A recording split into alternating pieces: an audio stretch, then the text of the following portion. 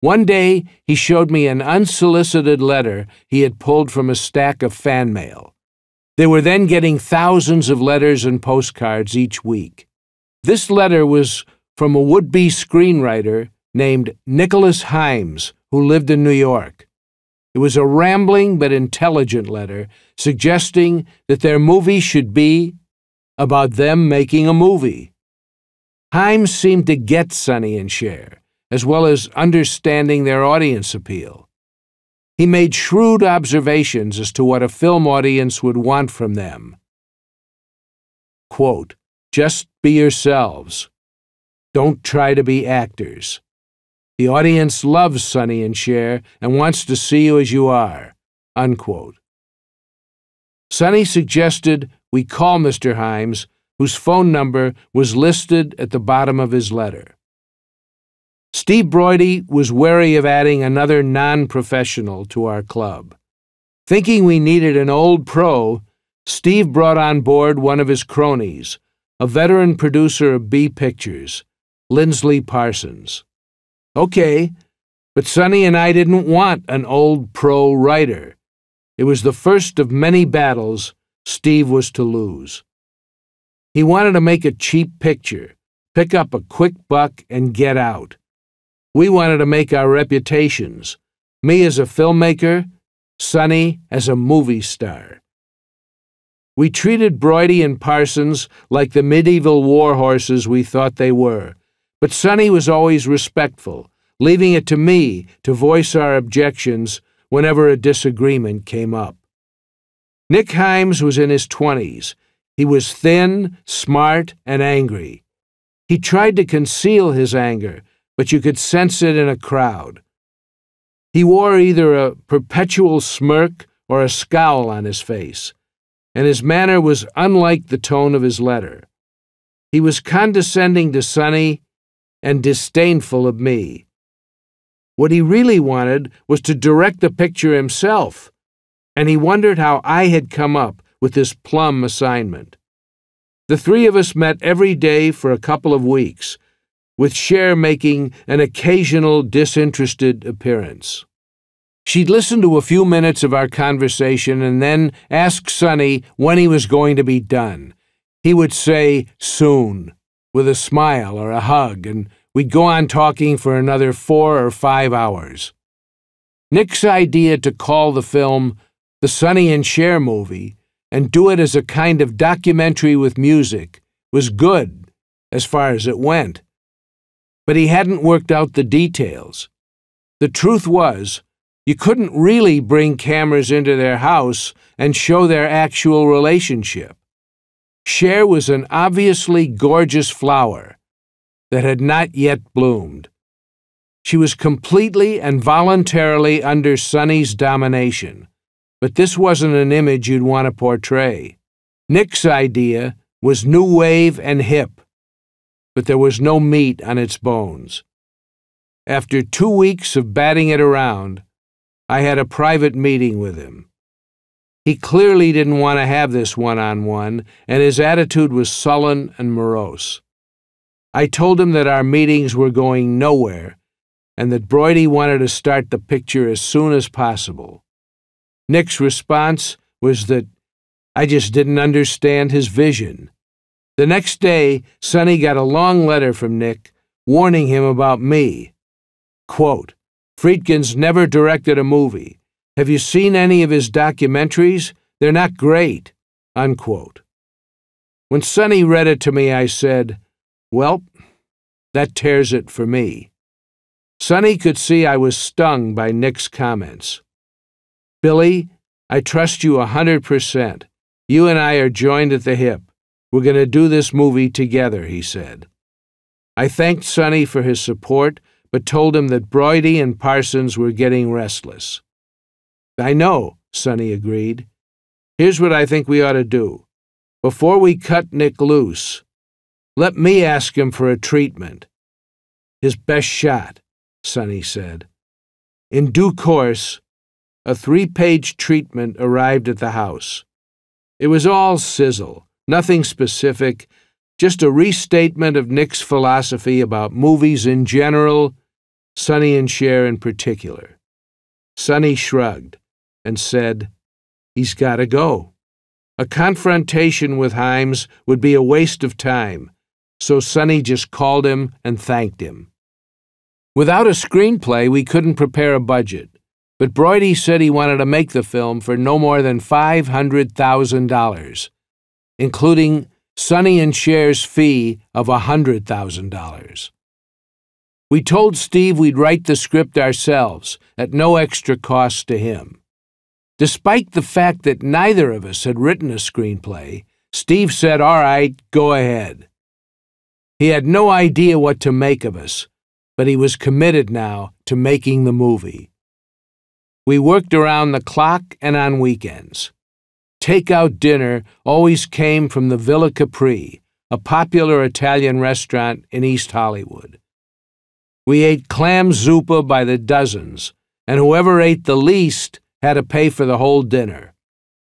Occasionally, Cher would appear and listen to what we'd written. Her comments were restricted to one word: "Okay," or "Really?" or "Why?" or "Ugh," usually accompanied by a frown. Then she'd take off. She'd have no part of our clam zuppa marathons, warning Sonny not to eat too much garlic bread. We tried to flesh out Nick Himes' idea of the movie being about Sonny and Cher making a movie. The film would be a Faustian tale about compromise. How much would Sonny and Cher sell out to make a stupid movie? That was the plot of our picture.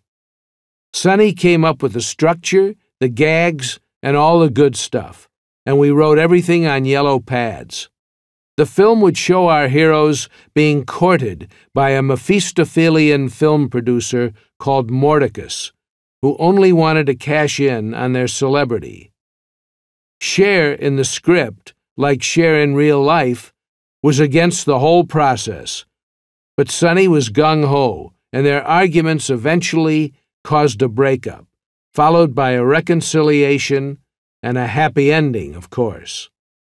The script portrayed their fantasies of the kind of films they'd like to make, and these fantasies were satires of the private eye genre, a Tarzan movie, and a Western. Each film within the film would be a short comedic sequence and include a new song from Sonny and Cher. As in real life, Sonny and Cher were up against a deadline to start making this picture. Steve wanted to call the movie I Got You, Babe, but Sonny came up with a title from a new song he was working on called Good Times. We finished the script on a Friday night. The following Monday, we were supposed to start pre-production, which involved set design, casting, hiring a crew, and location scouting. On Saturday morning, Sonny and I read the pages to his entourage, who were suitably impressed. Even Cher smiled a few times. Sonny asked if anyone else could type, and since there were no volunteers, he found a script typing service in the yellow pages. About 3 hours later, a pleasant young woman arrived with a portable typewriter, awestruck to be meeting Sonny. He set her up at a kitchen table, and we went into the den to watch a football game and hang out. We had another clam zuppa eating contest. Late afternoon became early evening. We had forgotten about the typist. At about 7:45, Sonny looked at his watch. "How many pages did we give her?" he asked. "I think about 80, I said, "no less than 80.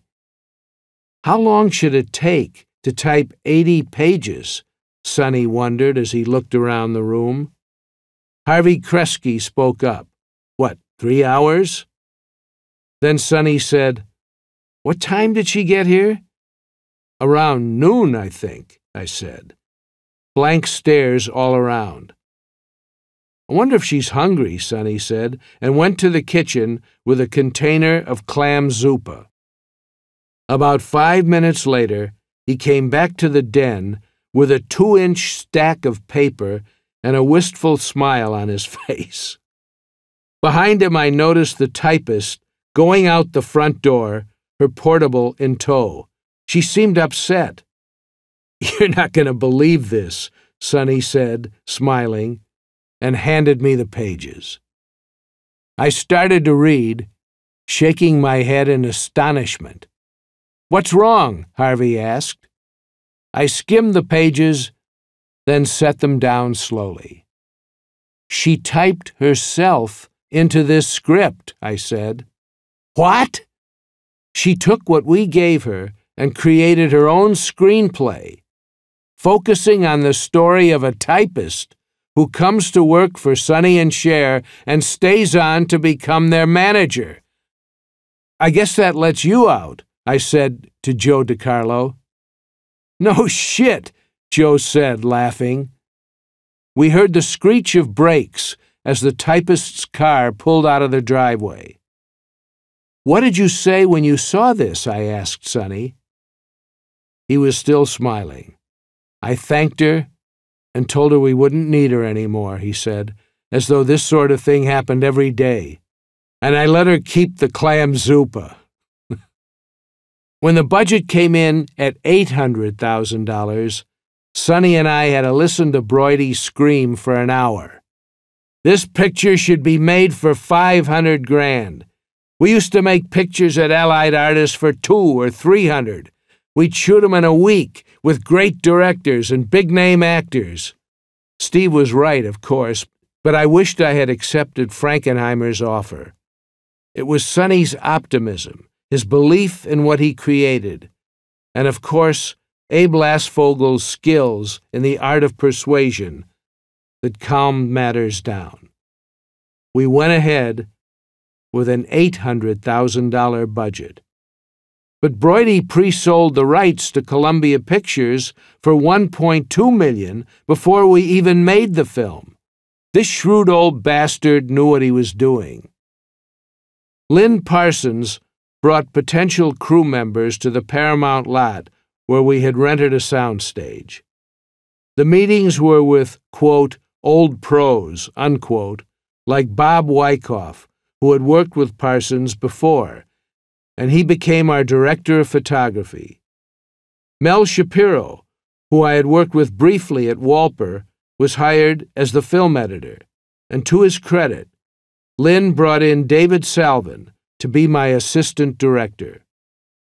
Dave had a great sense of humor and worked on at least 50 films. He knew the game and played it better than anyone I've ever met. His father was Cecil B. DeMille's assistant director, and Dave's education was on DeMille's sets. Dave and I became close friends, and he was like the older brother I never had. A legendary Academy Award-winning character actor, George Saunders, agreed to play the evil producer Mordecus. I was shocked when he accepted, but I looked forward to working with him, with trepidation. He had given so many fine performances, and he won his Academy Award in one of my favorite films, All About Eve. Why would he take this role in a low-budget, under-the-radar movie starring 2 non-actors and with an inexperienced director? I soon learned that many well-known actors, no matter how distinguished, had personal demons and financial problems. Mr. Saunders did what I asked of him, accepted corrections, was suitably malevolent, and left without a word at the end of the day. We also shot scenes on location around Los Angeles. If you drive due north of Paramount Pictures for less than 2 miles, you pass a modest residential area before you come to Bronson Canyon, a large, undeveloped tract that looks like the Old West, where hundreds of B-westerns had been shot. We went up to Bronson Canyon to make one shot of Sonny riding across a hilltop on a beat-up old sway-backed horse for our Western parody. I told Bob Wyckoff I wanted this to be a silhouette, and we should shoot at the end of the day, not before 6 p.m. This was literally one shot with a single camera. To my surprise, the crew was called to the location at noon, making it impossible to do any other studio work that day. When I arrived at the location, I saw a bank of 12 enormous theatrical lights called brutes pointed at the hilltop. There was a crew of at least 60 people gathered around the catering truck. I went up to Wyckoff, who, with his electricians, was carefully adjusting every light as though he was lighting the Parthenon. I said, "Bob, what the hell are all these lights? I told you I wanted a silhouette." "Yeah, I know," he answered grumpily, staring at his shoes. "I gotta use these guys, Billy. I'll give you a silhouette. I'll expose for it, but I have to use all this equipment." Salvin explained that it was a case of, quote, back-scratching, unquote. The cameraman who employed the most crew members got the best crews. Bob was feathering his nest at great expense to management. This single shot, was one of our most expensive days. Massive trucks, gigantic lights, an enormous crew, and the shot lasted 10 seconds on the screen. Bob Wyckoff was a competent director of photography. I would describe how I wanted each shot to look, and he would invariably overlight it. He was a by-the-book guy with no imagination. I was the youngest guy on the set and the least experienced. I had gotten to this place too soon, but I learned that before you could accomplish anything creatively, you had to be able to manage a crew, win their respect, get everyone on the same page and on your side, and most important, vet the crew thoroughly before hiring them. When it came to the end of our 20-day shoot at Paramount, we had 45 minutes of usable film and a lot left to shoot, including 3 more songs. Steve Broidy was apoplectic. Sonny was philosophic. He and I had become like brothers and could laugh at our problems. Out of adversity, I came up with a backup plan. I would bring Bill Butler, my cameraman from Chicago, to Los Angeles, pick up a small non-union crew, and go to various locations without permits to complete the shoot for very little added expense, less than $100,000. When I presented my plan to Steve, he became almost incoherent. What the hell was I thinking? But he thought the film we shot had promise. He decided to take a chance and let me finish the film under the radar. Butler came out to Los Angeles, and we put him up at the Sunset Marquee. I screened the footage we had for him and introduced him to Sonny and Cher. Then Sonny, Dave Salvin, Butler, and I worked out a plan to shoot roughly half the film guerrilla style. We drove around the city, from Malibu to downtown L.A., shooting what were essentially music videos way before their time. It was good to work with Bill again, and we accomplished more in a day than in 3 days with a full union crew. One Saturday morning, we all piled into a station wagon. Our small crew and equipment followed in another wagon. I drove the lead car, and we pulled up to the Paramount Pictures main gate. There was one guard on duty who we all knew. I rolled down my window and said, "Sonny and Cher," pointing to them, and the guard, of course, smiled and recognized them. He knew we had offices on the lot and had filmed there, but he didn't realize that we'd shut down the week before. He never questioned why we were driving onto the lot unannounced and with another vehicle behind us. "Oh, we're just going to make some publicity shots," I explained. He smiled again, nodded, and waved us through. Just beyond the main gate was a permanent western street, used regularly for the hit television series Bonanza. In the station wagon, Sonny got into his cowboy costume, and we filmed him on the Bonanza Street in a parody of Gary Cooper in High Noon. We filmed for about an hour, then shot additional footage around the lot with both Sonny and Cher, all improvised stuff. Everything was done with a handheld Arriflex camera operated by Butler. When we finished, we drove to the main gate, thanked the guard, and laughed all the way to the next location. We filmed Sonny on his motorcycle on the San Diego freeway at night, also without a permit. We filmed around the new Music Center, still under construction in downtown Los Angeles. We filmed in the Malibu Hills and on the Sunset Strip. The city was ours, and the plan was to shoot quickly, get in and get out before passers-by or police officers knew what was happening. In less than 2 weeks, we had our additional 45 minutes. I felt good about the film. I began to think it might just work. In the course of his career as a songwriter, singer, and producer, Sonny, along with Cher, sold over 80 million records and had many top 10 singles. Though he could neither read nor write a note of music, when he heard a melody in his head, he would call his arranger, Harold Batiste Jr., to come over. Sonny would hum the different parts to him, melodies, counterpoint, rhythm. Harold would transcribe Sonny's humming into notes on paper, laying out lead lines for the various sections. Sonny would say, "I need about 8 strings, 2 percussion, a piano, 2 trumpets, and a bass."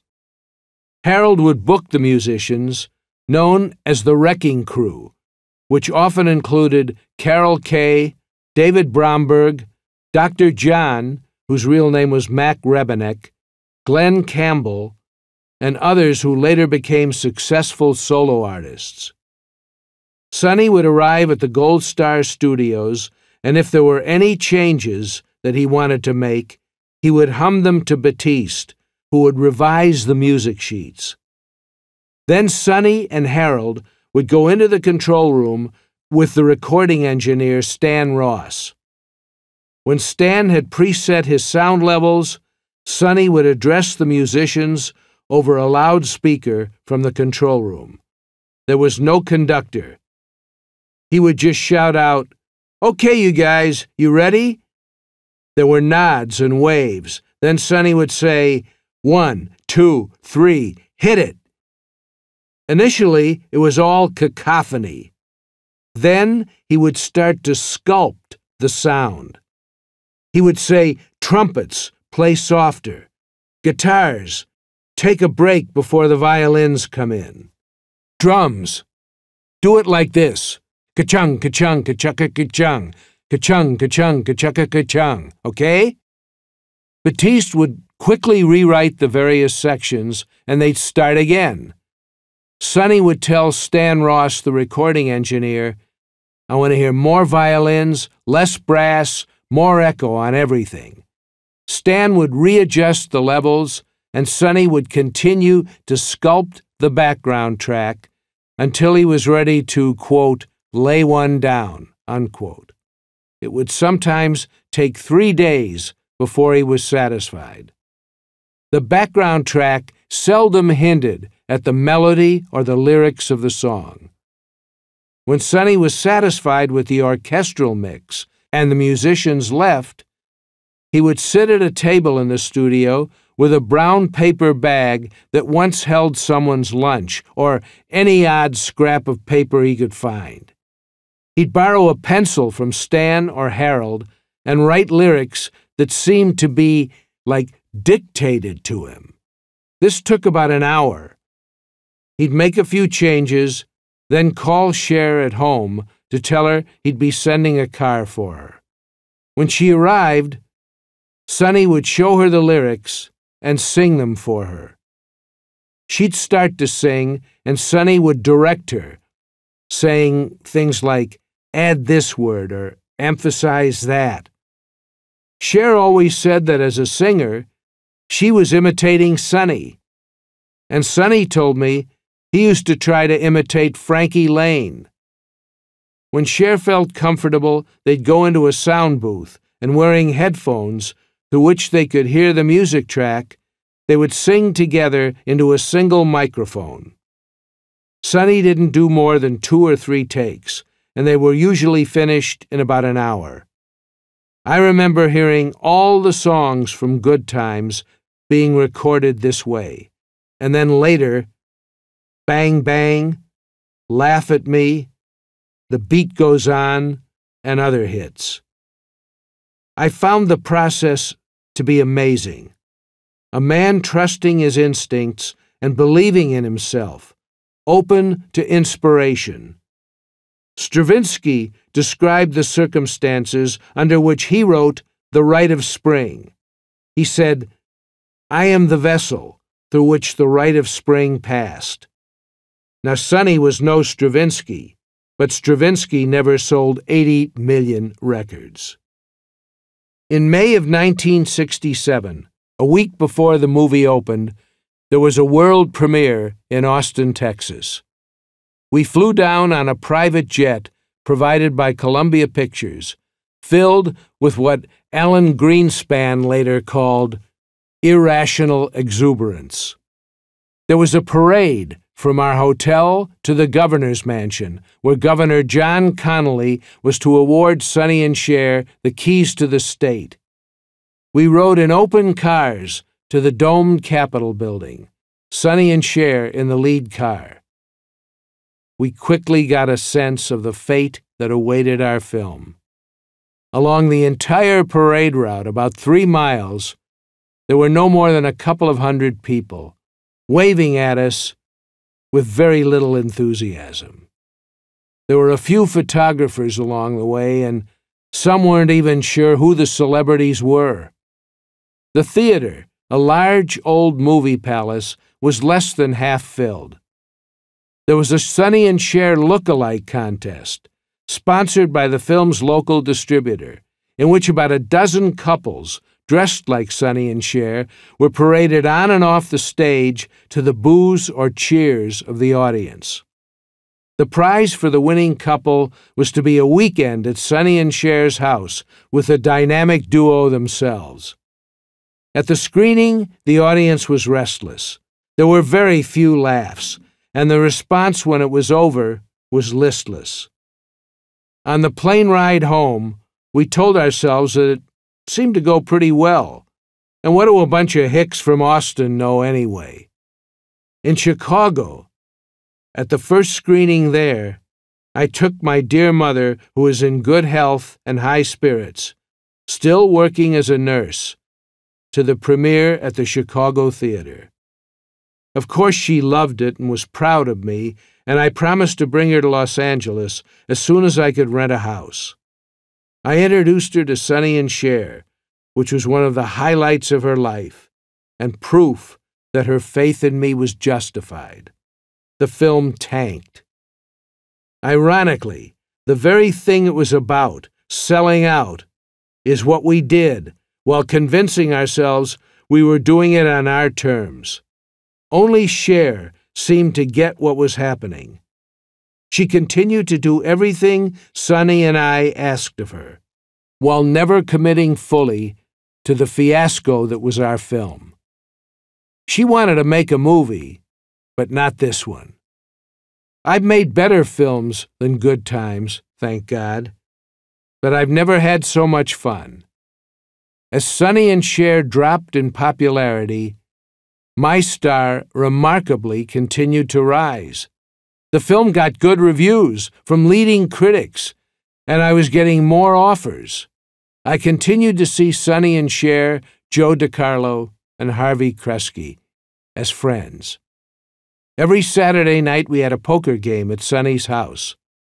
One night we were sitting around the kitchen table playing cards when the doorbell rang at about 2 o'clock in the morning. Joe DiCarlo got up and motioned everyone to be quiet.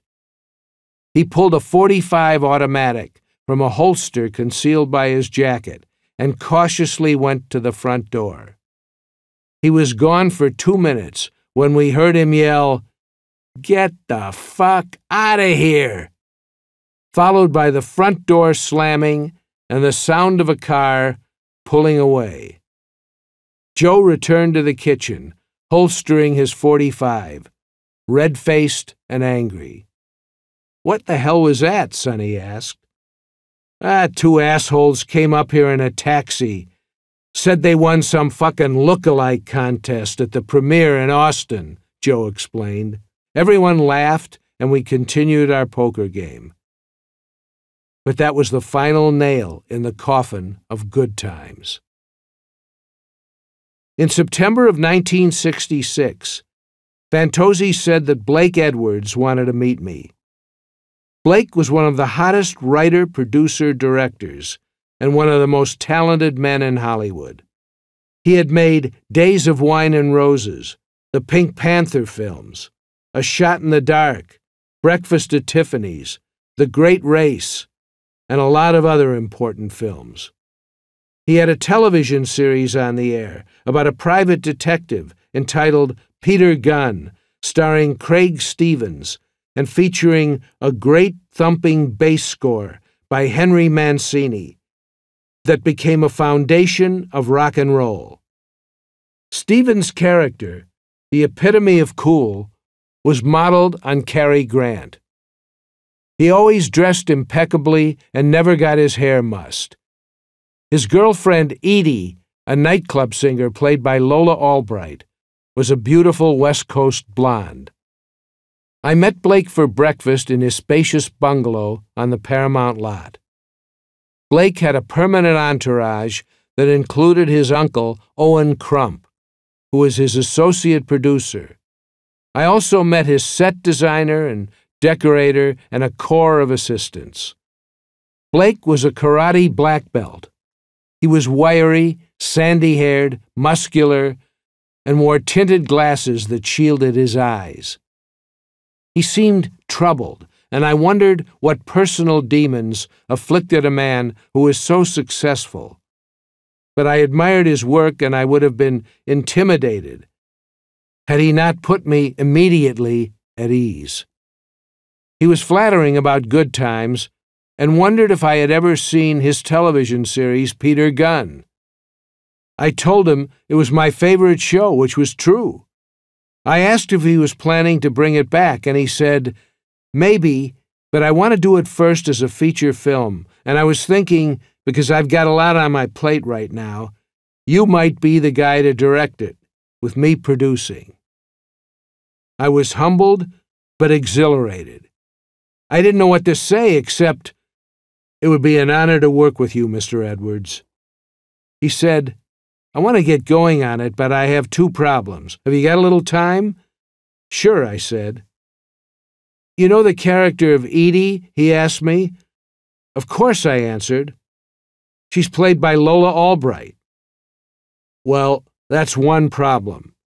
I want to use Lola, but Bludorn thinks she's too old."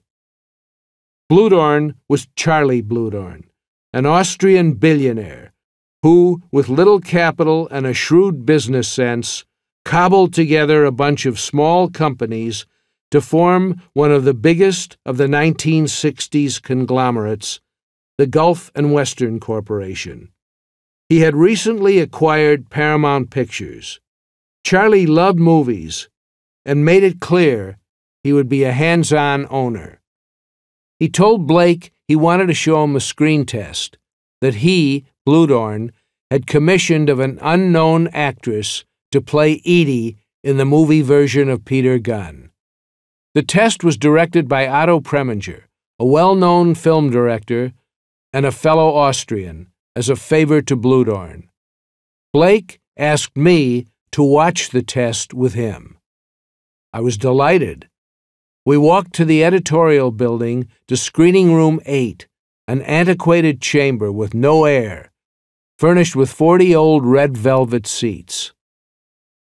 A slate appeared on the screen, identifying the test and its director. And then an attractive blonde woman appeared, wearing a tight blouse, tight pants, but with a thick German accent. The test was embarrassing. At one point, Blake shouted, "Oh, my God." He asked me to accompany him to the office of the outgoing head of the studio, Howard Koch, a warm, likable man who was respected everywhere in Hollywood. President of the Motion Picture Academy at that time, he had produced films before and after he became a studio head. Howard was sympathetic to Blake's concerns. "This woman can't act," Blake shouted. "She has a German accent. Edie has to be an all-American girl. I can't understand a word she's saying." "Bludorn won't green-light the film unless she's in it," Howard reported sadly. "You gotta be kidding." Blake was pissed off now. "He must be fucking her." Howard smiled. "Welcome to Hollywood, baby." Back in Blake's office, I joined him in lamenting what he had just seen. He was now storming around the room in front of his staff, yelling, "Fuck Bludorn. I'll take the picture to Warner Brothers. I own Peter Gunn, and I'm not going to let a Nazi play Edie." Stories about the casting couch are legendary in Hollywood, and early in my career, I discovered that sex between producers, directors, and actors was common. But I had heard of no one who ever got a leading role in a studio movie because of sexual favors. Stories about Marilyn Monroe early in her career have been widely reported, but she earned her way to stardom after a long apprenticeship. At my next breakfast with Blake, I reminded him that he told me he had two problems. "What was the other one?" I asked. "The script," he said. "I'd like to get your input." This was the first time anyone had actually given me a script that was going to be produced. Blake had evidently won his battle with Bludorn because the Austrian woman was not going to play Edie. I brought the script back to my kitchenette at the Sunset Marquee and began to read it. It was entitled Gun by Blake Edwards. With each page, my depression increased. The story was thin and predictable. The characters were wooden. It had bomb written all over it.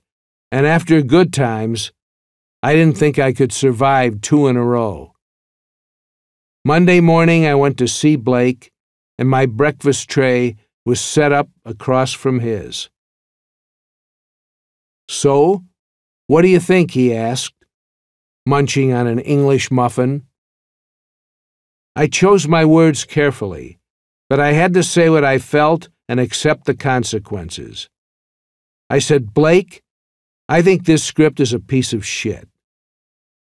He looked up in shock, his English muffin poised in midair. "What?" he said. He set the muffin down and looked at me directly, not so much mad as confused. "What did you just say?" A bitter smile crossed his lips. I said, "I don't like it at all. It's like you took 2 old television scripts and just put them together. There's nothing new here. This is Peter Gunn light. Your worst enemy wouldn't write you a script this bad." His Uncle Owen, who was standing in the back of the room near the door and who I had come to like, coughed slightly. There was another person sitting in a dark corner of the office. He didn't say anything, nor did Blake introduce us. Blake stood up and said, "Why don't you tell us what you really think?" "I'm sorry, Blake," I said. "I want to work with you, but not on this. I'd need to start from scratch." "From scratch," he bellowed. "What in the hell do you know? You're a punk kid with no credits, and you're telling me from scratch?" We shook hands and I left. There's honesty and there's self-destruction. But I couldn't continue making films I didn't want to see, even though my agents at the Morris office were now cautioning me, "You're only a film director if you're making films." But I also recalled Lasvogel's advice when we first met: never make a picture you don't believe in. I left Blake's office with mixed feelings and disappointment as I walked toward the Paramount parking lot. The lot was actually in an enormous tank, and the cars were cleared out whenever they needed to fill the tank with water and put a ship's model on it or have people swimming in it. It's where DeMille had filmed The Parting of the Red Sea. Before I reached the lot, I heard someone call out my name. I turned around and saw a tall, dark-skinned, dark-haired man coming toward me. "I'm Bill Blatty," he said. We shook hands. "We haven't met," he continued, "but I was in Blake's office just now." "Oh, right, the man in the corner who said nothing." "I wrote the script," Blatty said. "Really? I didn't see your name on it."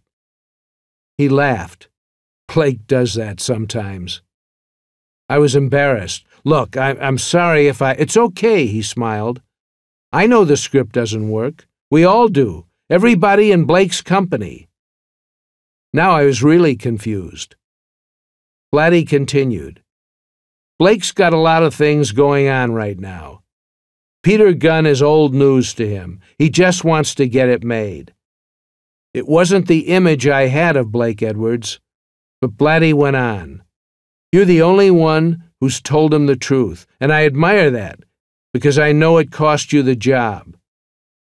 I thanked him, and we went our separate ways. During the time I worked at Walper, and for several years afterward, Dave used to invite me to screenings of new films at his house. One night I met Bud Yorkin, who with his partner Norman Lear produced and directed some of television's most successful variety programs. The Colgate Comedy Hour with Dean Martin and Jerry Lewis, The George Gobel Show, specials with Fred Astaire and Perry Como. Later, they conquered the sitcom world with All in the Family, Maude, The Jeffersons, Sanford and Son, and others. They started to produce and direct films together, the first one being Neil Simon's Come Blow Your Horn with Frank Sinatra, then Never Too Late, followed by Divorce American Style with Dick Van Dyke. Bud was one of the best comedy variety directors in TV, and he became one of my biggest supporters. We liked each other instantly, and we've been close friends for 45 years. In 1967, at the newly formed United Artists Motion Picture Company, David Picker, the studio head, made a two-picture deal with Bud and Norman. The first was to be a zany comedy called Start the Revolution Without Me, starring Gene Wilder and Donald Sutherland.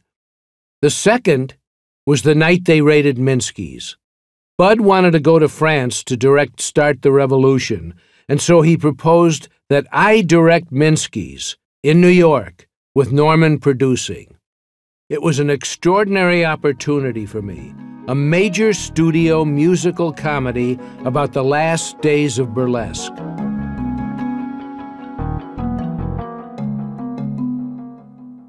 This is the end of disc number 4. Please continue listening on disc number 5.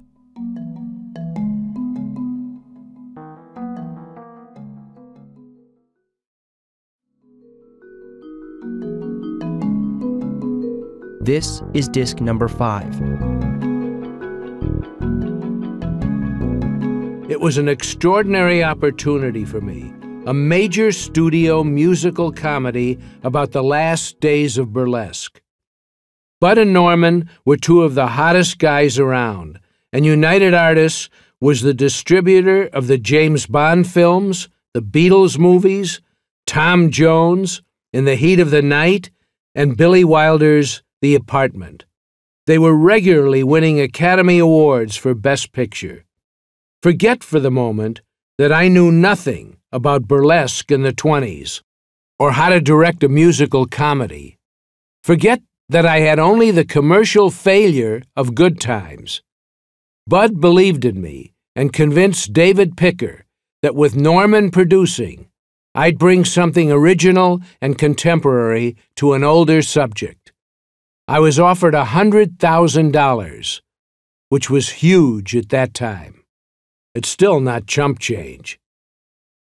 Had I paid attention to Lassvogel's original advice, I would have passed on Minsky's, despite my friendship with Bud. I don't know whether it was his belief in me or my own hubris and desire to become a studio director that made me accept. Certainly, the $100,000 played a part, but it wasn't a good enough reason. The truth is, I hadn't yet learned how to control the machine. If it had been a subject close to my heart, a smaller, more personal film, it might have been possible. But I had chutzpah, the goodwill of others, and the recklessness of youth. Norman didn't write the script for Minsky's. It was written first by Sidney Michaels, then Arnold Schulman. When I read the script, I thought it was thin and superficial, not funny, but because it was Bud's project, I didn't want to dismiss it with extreme prejudice, as I had Peter Gunn. Instead, I told Norman the things that bothered me, and he listened patiently and tried to address them. Bud left for France, and Norman made a few cosmetic changes to the Minsky script. But the voices in my conscious mind told me not to do this picture. We started casting before I could even think about switching gears. Tony Curtis, the first actor we went to, agreed to do it. He was at the peak of his popularity and good looks, and I met with him to discuss the script at his home on Carrollwood Drive, a beautiful mansion that had once been the Keck Estate, one of the most impressive homes in the Holmby Hills area. Tony was bright, alert, self-taught, a street-smart kid from the Bronx.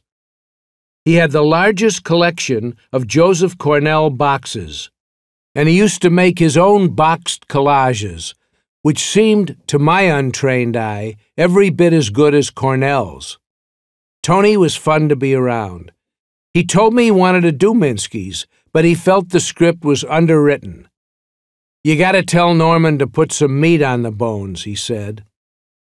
3 weeks before Norman and I were to leave for New York to prepare for the film, Tony dropped out. He had an offer to play the Boston Strangler, which he felt would bring him more respect than another light comedy. He was right. Norman contacted the talent agencies, and in a short period of time, we had interest from 2 of the brightest stars on Broadway, Alan Alda, who was appearing in The Apple Tree, directed by Mike Nichols, and Joel Grey, who was giving his unforgettable performance as the MC in Cabaret. Alda and Grey agreed to do our film and were being fitted for costumes by our designer, Anna Hill Johnston. It was a real coup to land these guys. They were steeped in theatrical tradition, skilled at musical comedy. I looked forward to working with them. This euphoria lasted less than 2 weeks, when we got word that neither Alda nor Grey could get out of their plays. They had long-term contracts, and it looked like both shows were going to run for years. When we cast them, we were assured by their agents that they could give a month's notice to their producers, but that turned out to be bullshit. Jason Robards had worked with Bud and Norman in Divorce American Style, and he became our lead, the burlesque straight man, Raymond Payne. The young dancer, whose story is at the center of the film, an Amish girl, was to be played by an up-and-coming Swedish starlet named Britt Eklund, recently married to Peter Sellers. For the third lead in the film, Chick, the comic, we cast Norman Wisdom, a British star of television, small films, and the music hall, who was little known outside of England and was ending a run as the lead in a musical comedy on Broadway called Walking Happy. A character called Professor Spatz, an old burlesque comic, was to act as a kind of tour guide to burlesque and to the Lower East Side in the 1920s, much as Maurice Chevalier did in Gigi. For this role, God blessed us with the great Bert Lahr. One of the rare pleasures of Minsky's was working with Bert. He had wonderful stories that spanned his more than 50 years in every medium of show business. He had been in the first American production of Samuel Beckett's Waiting for Godot and played the entire run without knowing what he was saying or, quote, what the hell the play was about, unquote. The rest of the cast, all assembled by Norman Lear, was excellent. Forrest Tucker, Joseph Wiseman, Harry Andrews, Denham Elliott, and Elliott Gould in his second movie as Billy Minsky, heir to Minsky's burlesque. Charles Strauss and Lee Adams, who had written Bye Bye Birdie and later It's a Bird, It's a Plane, It's Superman, wrote original music numbers for the film. Seeing it again recently, I found it charming, innocent, and touching in many ways. But Robards and Eklund are mismatched and have no chemistry as lovers. Norman Wisdom and the other actors are convincing, but Bert Lahr hardly registers. Before we finished even a third of the work he was to do, he fell ill, had to leave the production, and he died within the week. His absence left a hole in the film's emotional center. The zeitgeist was changing again, and a nostalgic piece of fluff about a bygone era was out of step with the rise of independent cinema. Painful to remember, Minsky's was a disaster that set me back in every possible way. There were many problems in the making of it, but the biggest was my own ineptitude. I had researched the period, but I didn't really know how to convey the right tone. I was in over my head.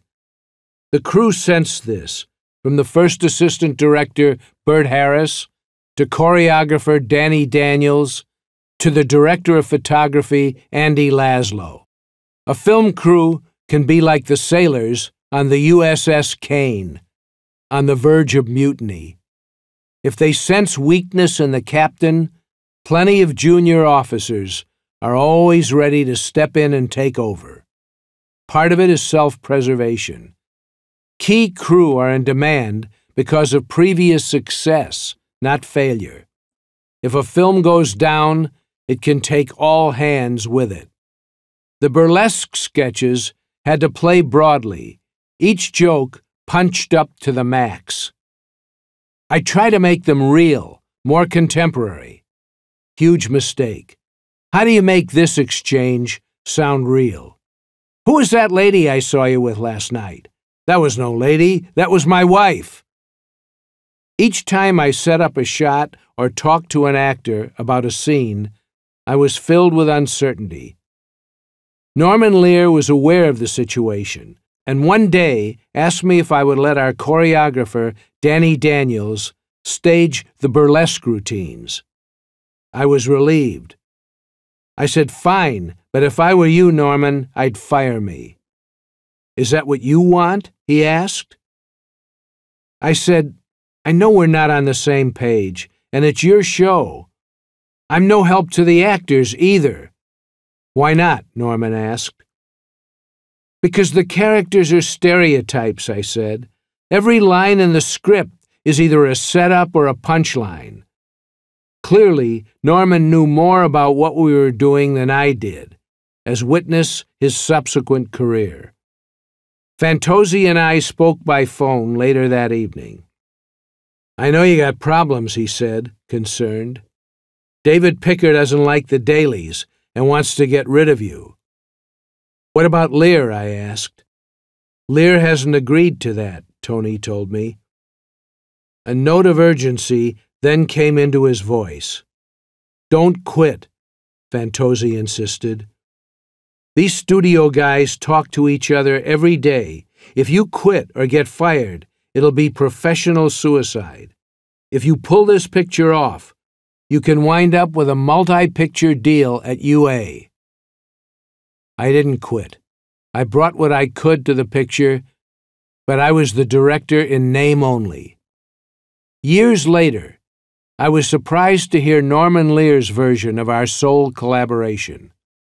To my shock, he has no memory of the vitriol that marked our work together. He doesn't remember my telling him I hated the script. There were many scenes I thought you got exactly right, Norman said, and though he loves the film to this day, his anger at me kicked in after I turned in the rough cut and left the very next day for London to prepare to direct Harold Pinter's The Birthday Party. While in London, I gave an interview to a late-night talk show, saying I thought Minsky's was a terrible movie and that people needn't bother to see it. My anger at myself caused me to confess my own incompetence in a misguided attempt to expiate my guilt. This little caper was thoughtless and self-destructive. 2 days after that interview, I got a call in London from Fantozzi in Los Angeles. He said, "David Picker called me, and he wants to kill you." There was anger in Tony's voice. "What you said was inflammatory. Yorkin and Lear are furious, and I don't know how to solve this," Tony said. "They thought I was trying to sabotage the film before it came out, and Picker told Tony I'd never work at UA again. Tony had built my career from nothing, and now he was telling me he didn't think he could save it. Hearing his words was like receiving a death sentence." The final cut of Minsky's was Norman's, with assistance from our title designer, Pablo Ferro. Much as I'd like to absolve myself of blame for the film, I see my handiwork all over it, especially in the documentary approach to many of the scenes. As a complete change of pace, I began to prepare Pinter's The Birthday Party in London. It was the first film I really wanted to make, understood, and felt passionate about. But I embarked on it with a heavy heart. My career was in shambles. I was 31 years old and had burned a lot of bridges in Hollywood. London in the 1960s was a perfect antidote. The Beatles, the Stones, the angry young men of British theatre and film, Chelsea, Carnaby Street, a culture more diverse than any I had ever experienced. And from a creative standpoint, the year I spent with Harold Pinter on the screen adaptation of his first play was an awakening and a life-changing lesson in the art of creating serious, suspenseful drama. And now this is Chapter 4, which is called Silences. Tony Fantozzi had arranged a meeting with Edgar Sherrick, former president of the ABC television network, who had recently gotten financing from the network to start his own film company, which he called Palomar Pictures. Palomar was trying to make low-budget films with young directors who wouldn't cost or spend a lot of money. The Birthday Party was alone on my wish list. The power and impact of Pinter's play and its potential as a film became my obsession. Fantozzi had contacted the William Morris office in London, where Pinter lived, to find out if the rights were available. In a matter of days, I was on the phone, hearing Pinter's mellifluous baritone. He had no idea who the hell I was or why I'd want to make a film of The Birthday Party, or if I had the wherewithal to do so. But his interest was piqued. Sherrick was willing to gamble on a difficult piece of material. Since he couldn't compete with the major studios for stars or material, he had a sail against the wind.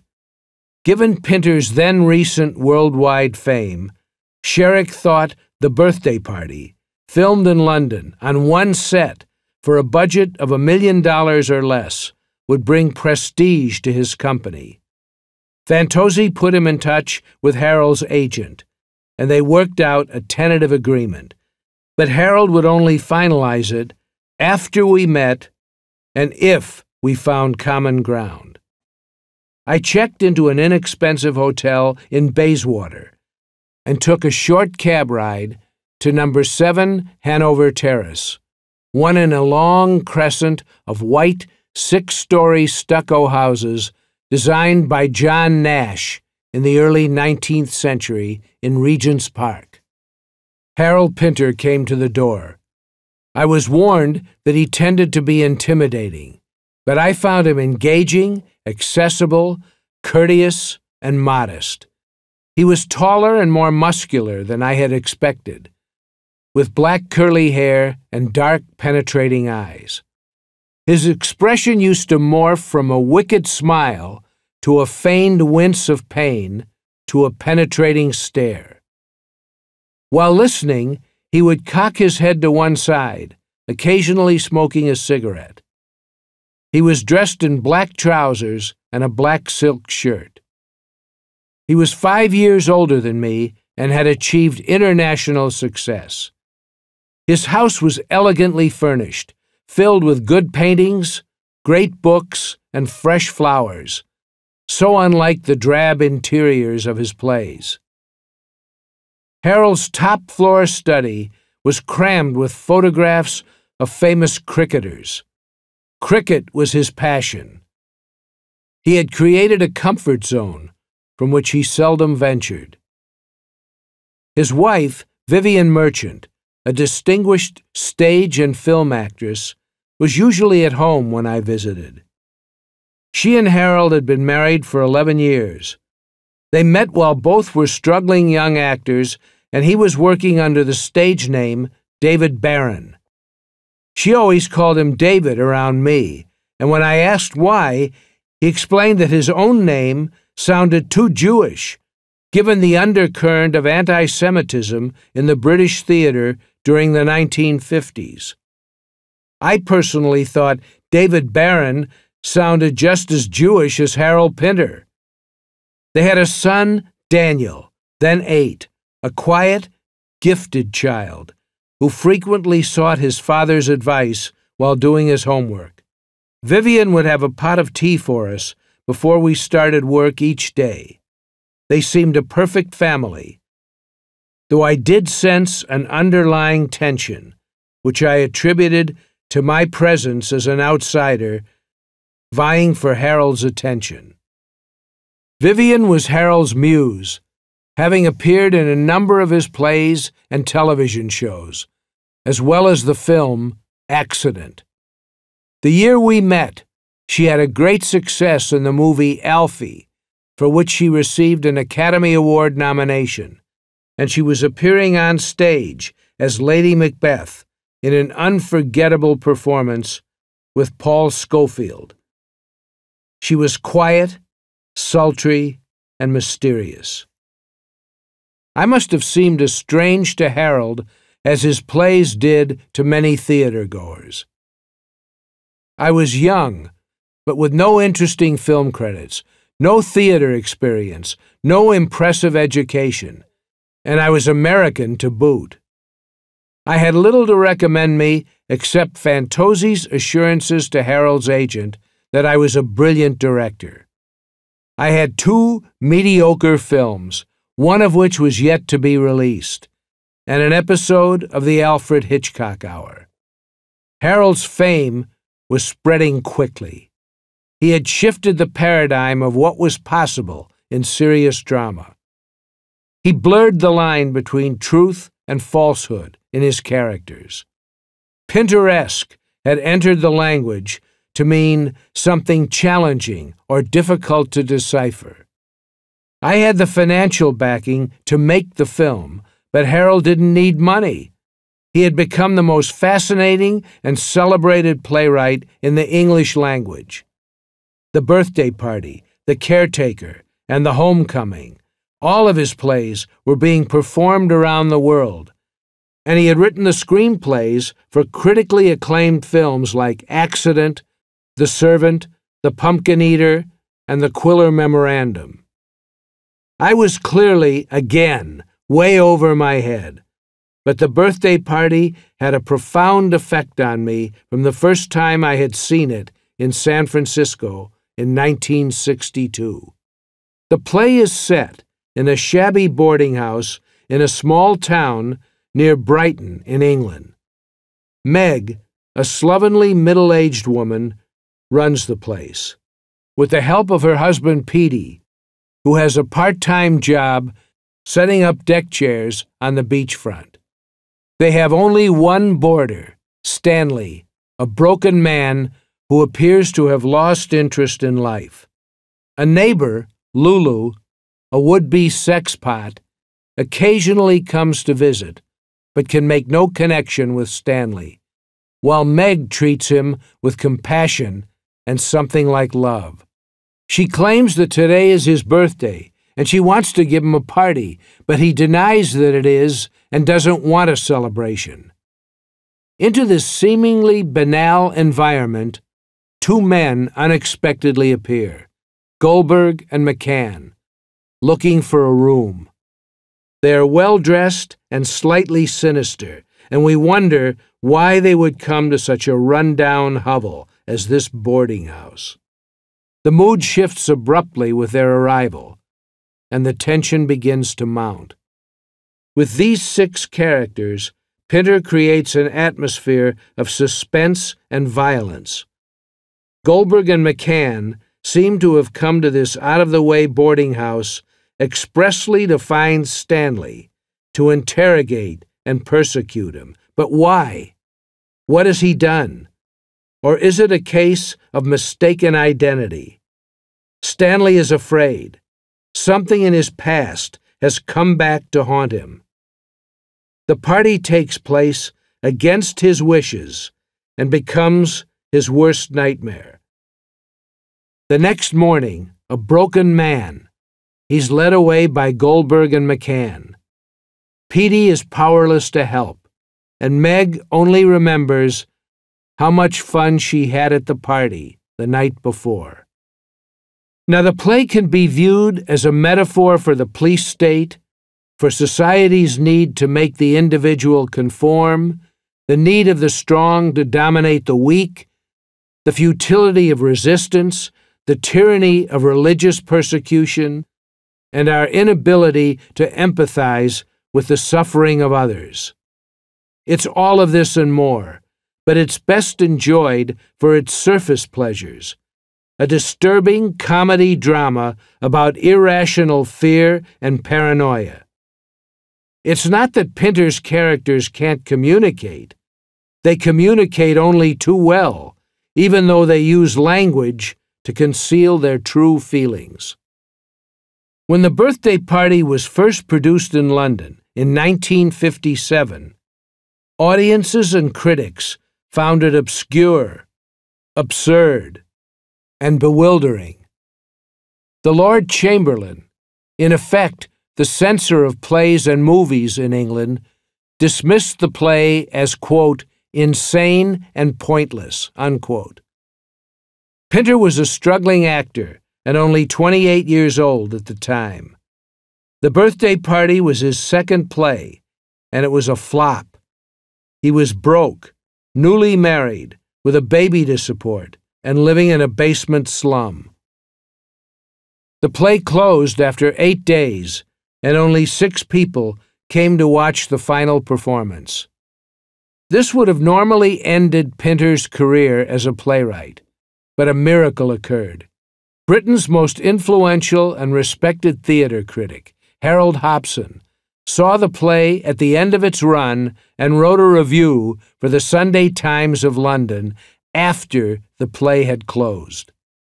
Quote, "I am willing to risk whatever reputation I have as a judge of plays by saying that Mr. Pinter, on the evidence of this work, possesses the most original, disturbing, and arresting talent in theatrical London. He has gotten hold of a primary fact of existence, that we live on the verge of disaster." Unquote. Hobson's review rescued the play and Pinter's reputation. Harold and I met each day for a week at Hanover Terrace to discuss how to proceed. His responses to my ideas were precise and unequivocal.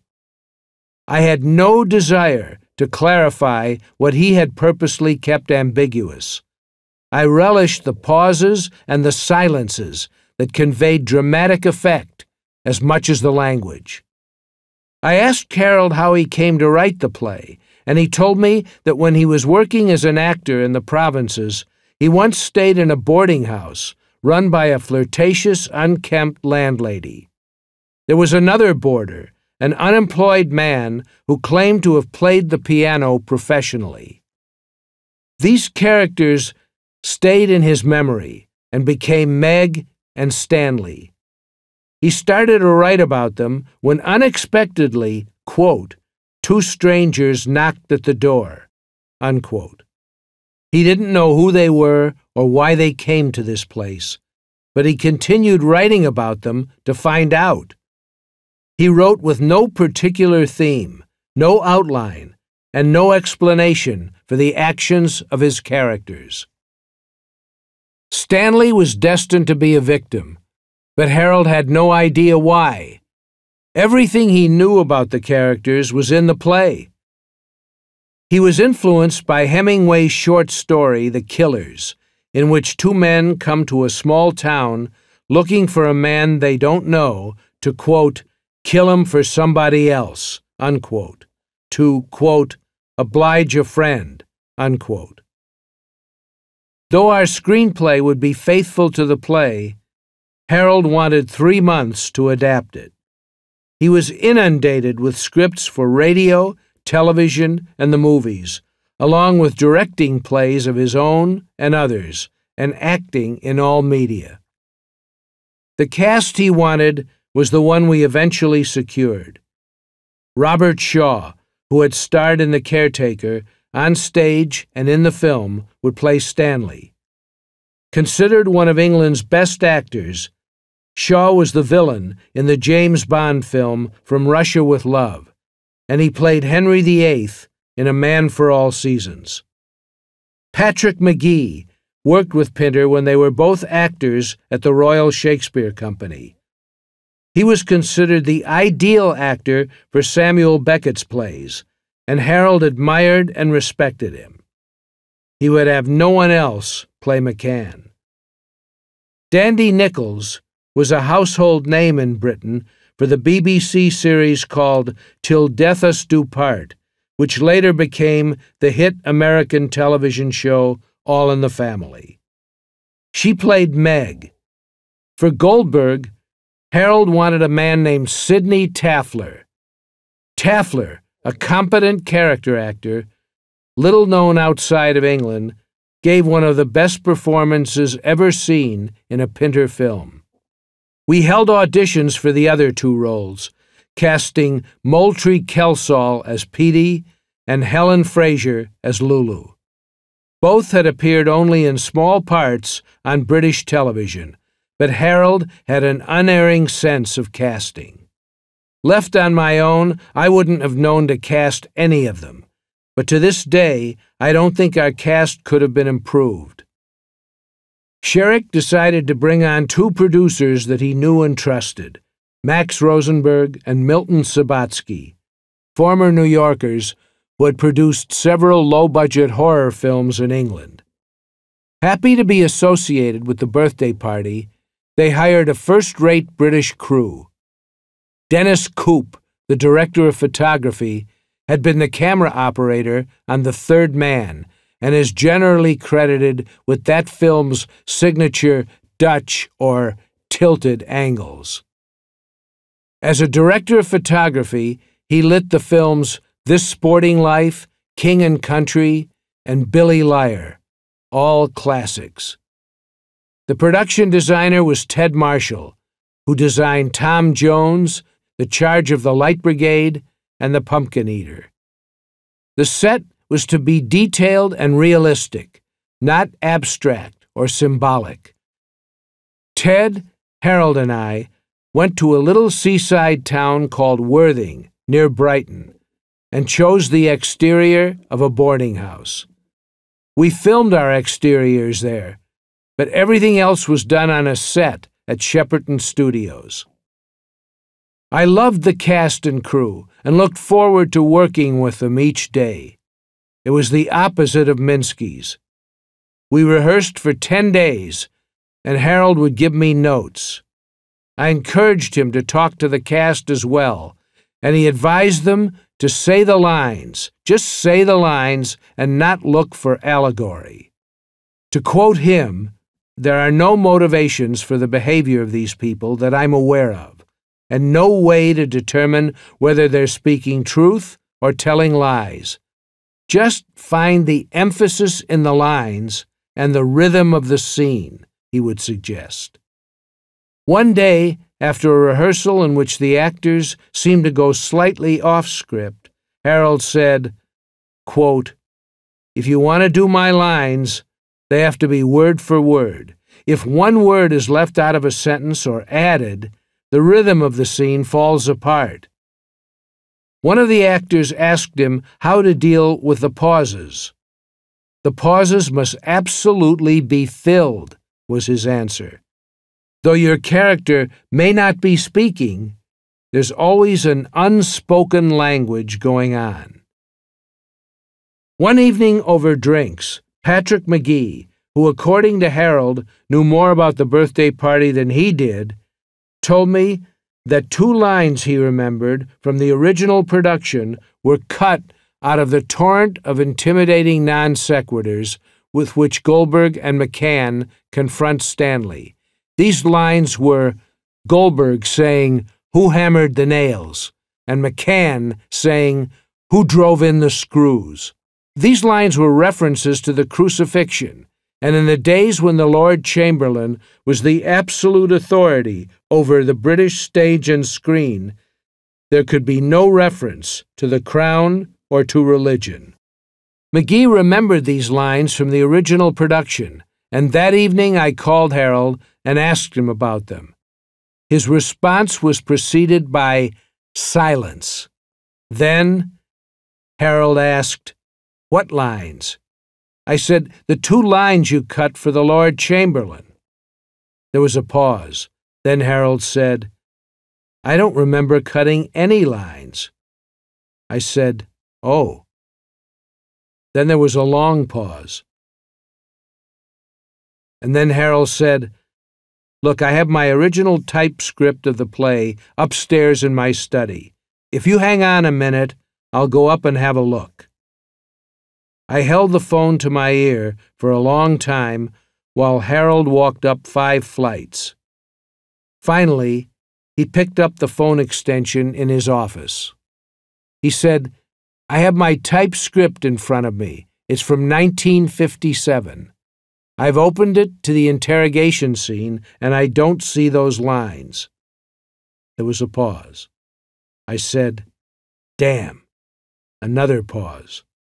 "Harold, you like those lines?" Me. "I love them." Harold, "Well, go ahead and put them in." Me. "Are you serious?" He was. Pinter, known to be insistent about the precise use of his language, was telling me to put in 2 lines he claimed he hadn't written. Where did they come from? I have no idea. Robert Shaw was a brilliant actor, known for heroic roles and for classic villains. His own nature was as far from Stanley's as possible, but he had a deep understanding of Pinter's work, and they were close friends. Off-screen, he was something of a jock and one of the most competitive men I've ever known. He claimed he was a good enough soccer player to have played for England. On our soundstage at Shepperton Studios, I had a hoop set up, and I used to shoot baskets between camera setups. One day, Shaw came over to watch me and said, "Why are you playing a girl's game?" I tossed him the ball and said, "Here, you try it." He took shots from various distances and couldn't hit either the backboard or the rim. He angrily kicked the ball across the soundstage. Every morning I would come to the set an hour earlier than the crew to prepare the day's work with the cameraman, Dennis Coop. One day, arriving early, I heard the sound of a bouncing basketball. Bob Shaw. He'd come in early to practice so he could play me one-on-one. After a couple of weeks, we started to play, and I would inevitably beat him, fueling his frustration. He asked if I played ping pong. Well, I was a boys' club champ at the age of 12. The next day, a ping pong table arrived on the set. Bob fancied himself an exceptional ping pong player, and we'd play a dozen or more games a day. He would win occasionally, but not enough to satisfy his appetite for victory. Like the rest of the cast, he was always prepared and enthusiastic. We shot the film in sequence from beginning to end, and I planned each setup in advance so that the film was made quickly and efficiently. Pinter was often on the set and looked at the dailies. His comments were always encouraging and perceptive, and he enjoyed the humor and subtleties of his own text. My staging was designed to keep the actors moving as much as possible and let the camera follow them. If a scene called for them to remain static, I would often slowly and imperceptibly move the camera closer or pull away. I tried to keep the camera work invisible, but there were times when I couldn't resist and opted for radical angles. During the blind man's buff game, in the party scene, when the lights go out, I cut to after images that occur when a room is suddenly plunged from light to darkness. When the lights were out, I went from color to black and white. As the blindfolded characters moved about the room, I had a camera attached to a gyroscopic mount on their backs, pointing over their shoulders on a wide-angle lens as they shuffled about in darkness. The cast and crew became like family to me. I was confident the film would cut smoothly. The performances were excellent, and I was thrilled to have directed actors of this caliber in material this good. Harold wanted to show it to Joe Losey, the director with whom he had made two brilliant films, Accident and The Servant. The day after Losey saw the film, Harold and I met at Hanover Terrace. "Well, Joe thought the film was okay," Harold began. "He had a few quibbles, but only one, well, rather urgent request." I asked Harold what that was. Quote, "There's a shot into a mirror when Meg crosses from the kitchen to an easy chair to resume knitting a sweater for Stanley," unquote. I remembered the shot and thought it was efficient camera logic. Harold said, "It's the only mirror shot in the film, and Joe feels it sort of, well, quote, borrows his style," unquote. Losey was known for mirror shots and used several in each of his films. "Joe asked me," Harold went on, "if you would consider cutting it." I thought this was way out of line, but I was more disturbed that Harold would ask this of me. I told him I had no cover angles that brought Meg across the room. I also said it was wrong for Losey to suggest I recut my picture for some misperceived homage to him. Up until this moment, I treated Harold with deference and respect, but I couldn't satisfy this request. I wasn't about to destroy the film's continuity to mollify Joe Losey's ego. It was the only tense exchange I ever had with Pinter in a year of working with him. In the end, I made the film I wanted to make. Palomar released it without fanfare in a handful of theaters, and it didn't find an audience. I had hoped the film would bring redemption for Good Times and Minsky's. That wasn't to be. But The Birthday Party is a film of which I'm proud. The cast played it to perfection. With the exception of an occasional over-the-top directorial flourish, I think I captured Pinter's world. The time I spent with him and the many conversations we had were the most valuable and instructive of my career. My future prospects in Hollywood were, how shall I put this, uncertain.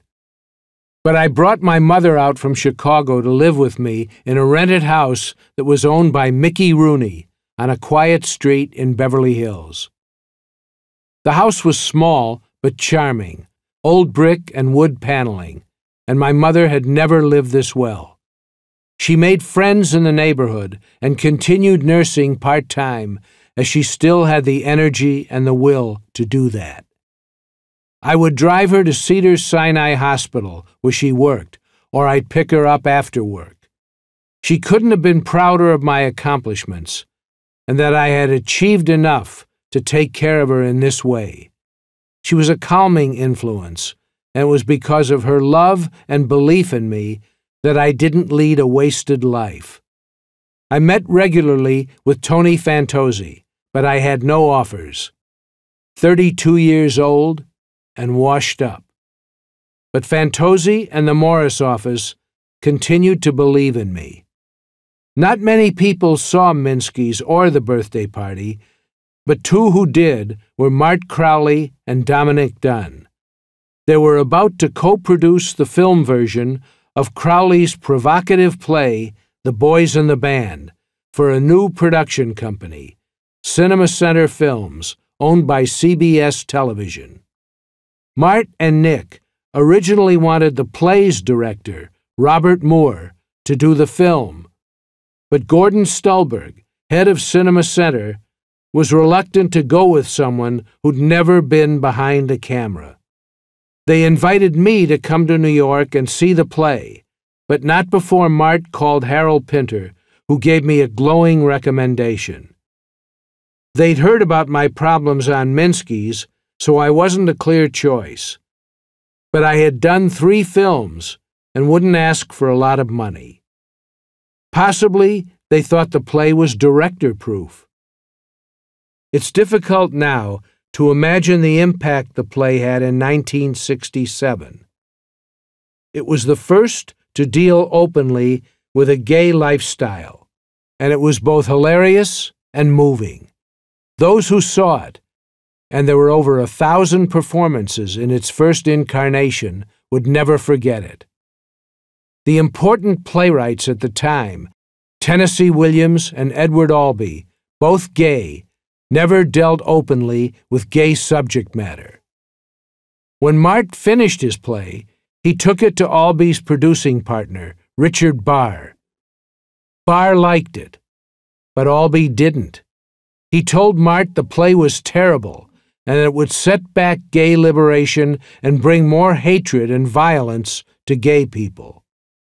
Mart was devastated to have his work dismissed by his idol, but Richard Barr produced it in a small, off-Broadway theater. Albee thought it was a mistake, but agreed only on the condition that the play never be moved to a Broadway theater, which it easily could have after its first 2 weeks. It was an immediate sensation and the hottest ticket in New York, but to this day it has not been produced on Broadway. Each of the characters portrayed a different aspect of gay life, from the closeted to the campy, from the faithful to the promiscuous, from a male hooker to a schoolteacher, all guests at a birthday party. Yes, another one. The one so-called straight character is an uninvited and uncomfortable guest at the party. When I read Mart's screenplay, I was excited about its potential as a film. It was written out of passion, anger, and experience. 2 weeks went by, during which other directors were interviewed. Then I got a call from Mart to return to New York. After a few drinks, we had a long talk.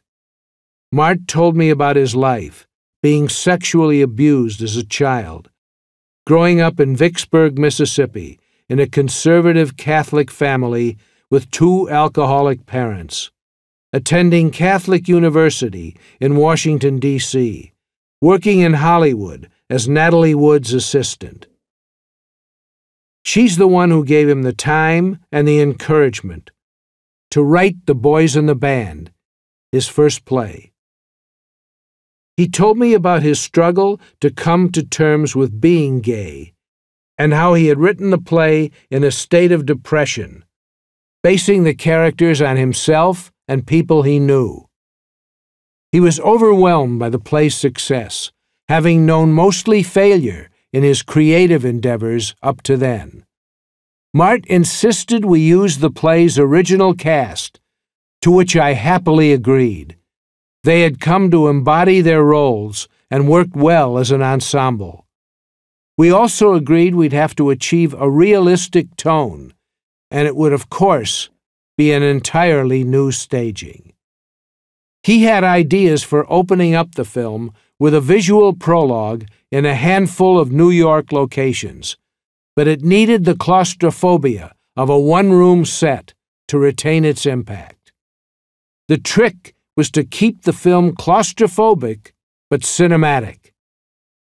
We never spoke about my own sexual preferences, but he knew I'd acquired a reputation for being difficult, and it was important to him that we communicate and work closely together.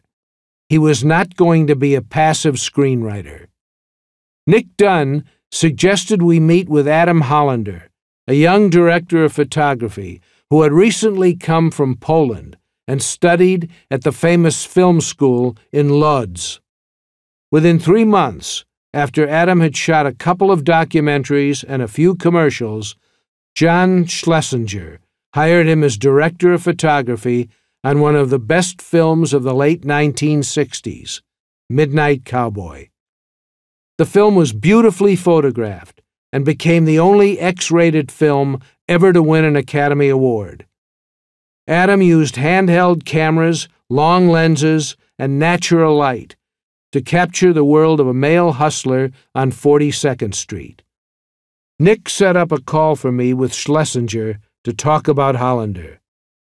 "He can be difficult," John said. "How so?" I asked. "I think you should meet him and see how you feel about him," John suggested. We went on a location scout to the terrace of an Upper East Side apartment that belonged to the actress Tammy Grimes. She agreed to let us use it as the exterior of the apartment where Michael, played by Kenneth Nelson, the host of the party, lived. The interior would be built as a duplex on a soundstage, with walls that could be moved for angle changes and lights. Mart, Nick, and I loved the terrace. Adam Hollander didn't. "Not enough room for lights," he said. I told him we'd be using it for only 2 brief scenes in broad daylight, and we could go with natural light. He looked at me as though I was demented.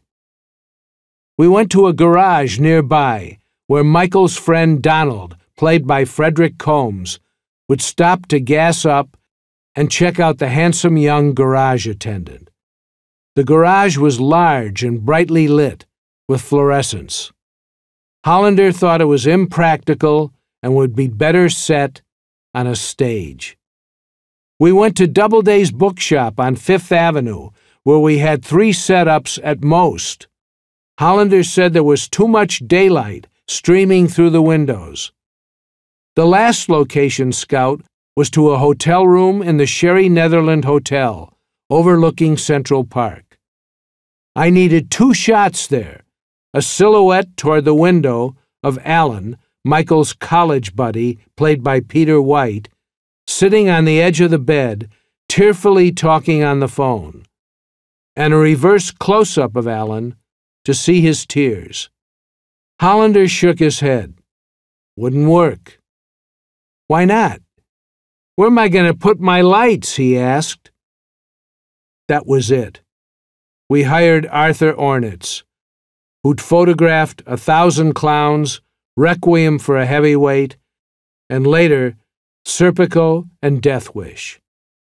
Art was fast, and he shot all the locations with no fuss.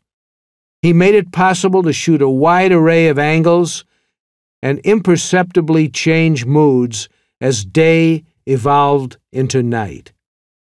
I rehearsed for 2 weeks and encouraged the cast to rediscover their characters. At first they resisted. They had done the play for a year. Words they had learned long ago, I told them to forget, rethink, and rediscover. They found subtleties to their performances that weren't possible on stage, and I was able to emphasize relationships with the placement of the camera. The birthday party had sharpened my sense of how to capture a scene without allowing the camera to be intrusive. Mart wrote a scene that was off stage in the play. Hank, the schoolteacher, played by Larry Luckenbill, and Larry, his lover, played by Keith Prentice, leave the party when it swerves drunkenly out of control, and they go up to a guest bedroom where we see them kiss passionately. It would undoubtedly have been the first time such a scene was portrayed in a mainstream film. Luckenbill and Prentice reluctantly agreed to do it. But then, after objections from their agents, they refused. Such a scene would ruin their careers, they were told. Mart and I talked to them for weeks as their anxieties grew, along with their resolve not to do the scene. As we were about to reach the end of the schedule, they realized the scene's importance and its value as a statement about their character's commitment. They were putting their trust in me to shoot the scene sensitively, and I tried to approach it as just another shot. Much later, in the cutting room, we felt we didn't need it, that it would only sensationalize the moment. In retrospect, I think we should have kept it.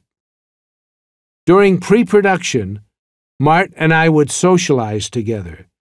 He took me to the Pines section of Fire Island, a Long Island beach community that was an all-gay enclave, and I was able to meet the prototypes of his characters. There, everyone was without inhibitions, and parties went on all weekend, day and night. As a straight man in a gay world, I got a sense of what it was like to be an outsider. I approached Mart's screenplay as a love story, with humor and pathos. I saw his characters as people, not types, and I tried to reflect their pain at having to hide their true natures from the prejudices of family, friends, and colleagues. The Boys in the Band is a compassionate, insightful work, and I tried to understate its deeper social implications. The film was widely publicized, but the reviews were mixed and the box office disappointing. A great many people loved it, and to this day, I hear from people on whom it had a profoundly liberating effect. Today, it's generally regarded as a landmark film.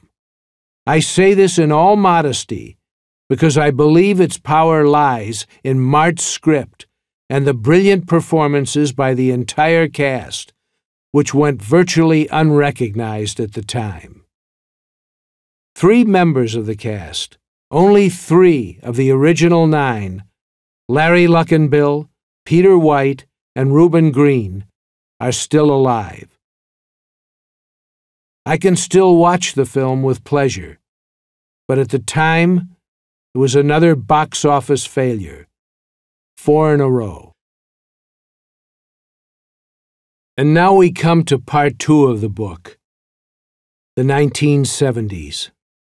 This is chapter 5, which I call Popeye and Cloudy. In 1913, Cecil B. DeMille was looking for a place to shoot a Western. It was called The Squaw Man. He was living in New York City, so he boarded a train heading west and got off at Flagstaff, Arizona. Surprisingly, the weather was bad there. He sent a telegram to his partners back east, Jesse Lasky and Sam Goldfish, who later changed his name to Goldwyn. Quote, "Flagstaff no good. Want authority to rent barn for $75 a month in place called Hollywood." Unquote. The yellow barn was at Selma and Vine Streets and was still being used for horses. The Squaw Man was released a year later and is one of the first full-length films made in Hollywood.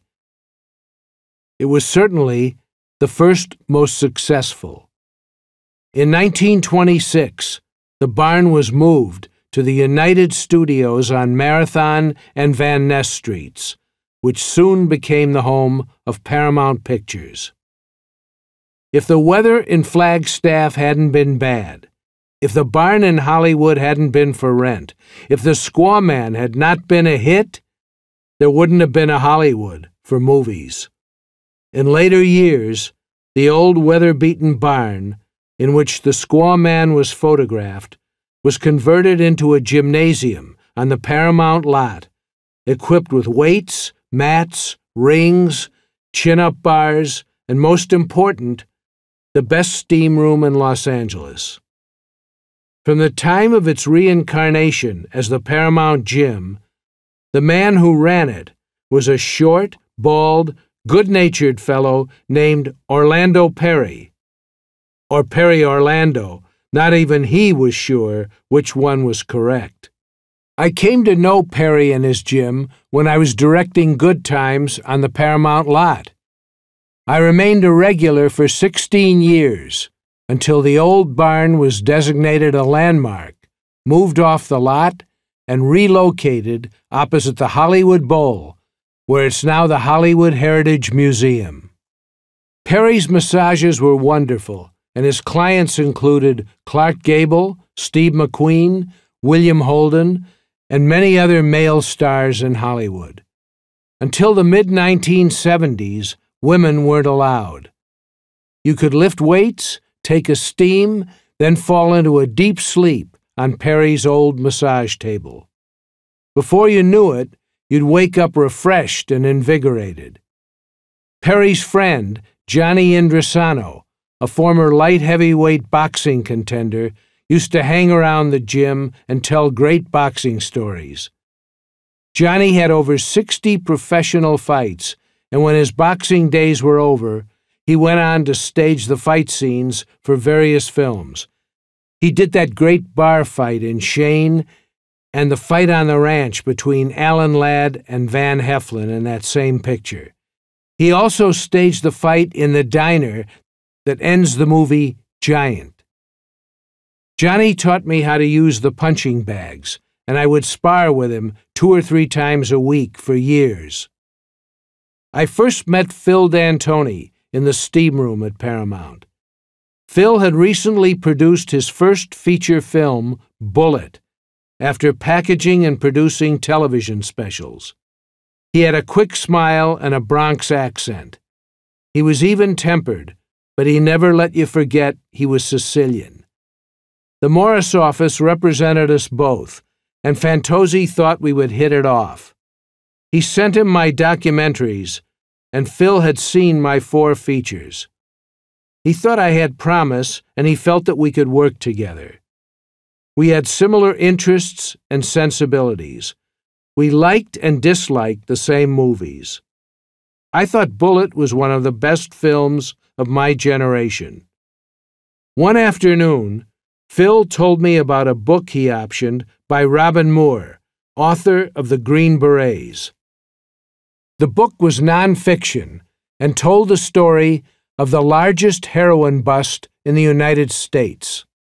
It was called The French Connection, and it focused on the exploits of two colorful New York City detectives, Eddie Egan and Sonny Grasso. I couldn't get through it. It seemed dry and procedural on the page. And it wasn't until I flew to New York with Phil and met Egan and Grasso that I was able to see a movie in their story. Egan and Grasso were fascinating. They told me about the offhand manner in which they stumbled onto the French Connection case while off duty in a nightclub. They were opposite sides of the same coin. Egan was a big guy with curly red hair under a pork pie hat that he sometimes wore backward. His nickname was Popeye. Grasso was dark, wiry, and serious, a detail man. He was called Cloudy. Egan was intentionally funny. Grasso had a sense of humor as well, and they both had total recall about their most famous case. They took full credit for the case, even though there were dozens of New York City detectives and members of the Federal Bureau of Narcotics, which is now defunct, involved. When I met them, they were no longer partners. Eddie was in the 81st Precinct in Bedford-Stuyvesant, Sonny in the 28th in Harlem, two of the most dangerous precincts in New York. They were admired by other street cops, but were resented by their supervisors and department heads for the publicity they received. They would remain friends for life, though Eddie's ended in 1995 in Fort Lauderdale, Florida, where he died of cancer. Eddie was loud and boastful, while Sonny was low-key and totally supportive of his partner. To Sonny, Eddie was the man, the best street cop ever to put on a badge. But he often had to hold him in check on the job. Eddie used to play games with a suspect, often asking unanswerable questions to throw the suspect off balance, like, "Did you ever pick your feet in Poughkeepsie?" While Sonny would confront the suspect with the facts, like, "We saw you sell that guy a nickel bag." Together, they led the Narcotics Bureau in collars, but often, quote, the perp, unquote, would be back on the street that afternoon or the next day, and the beat went on.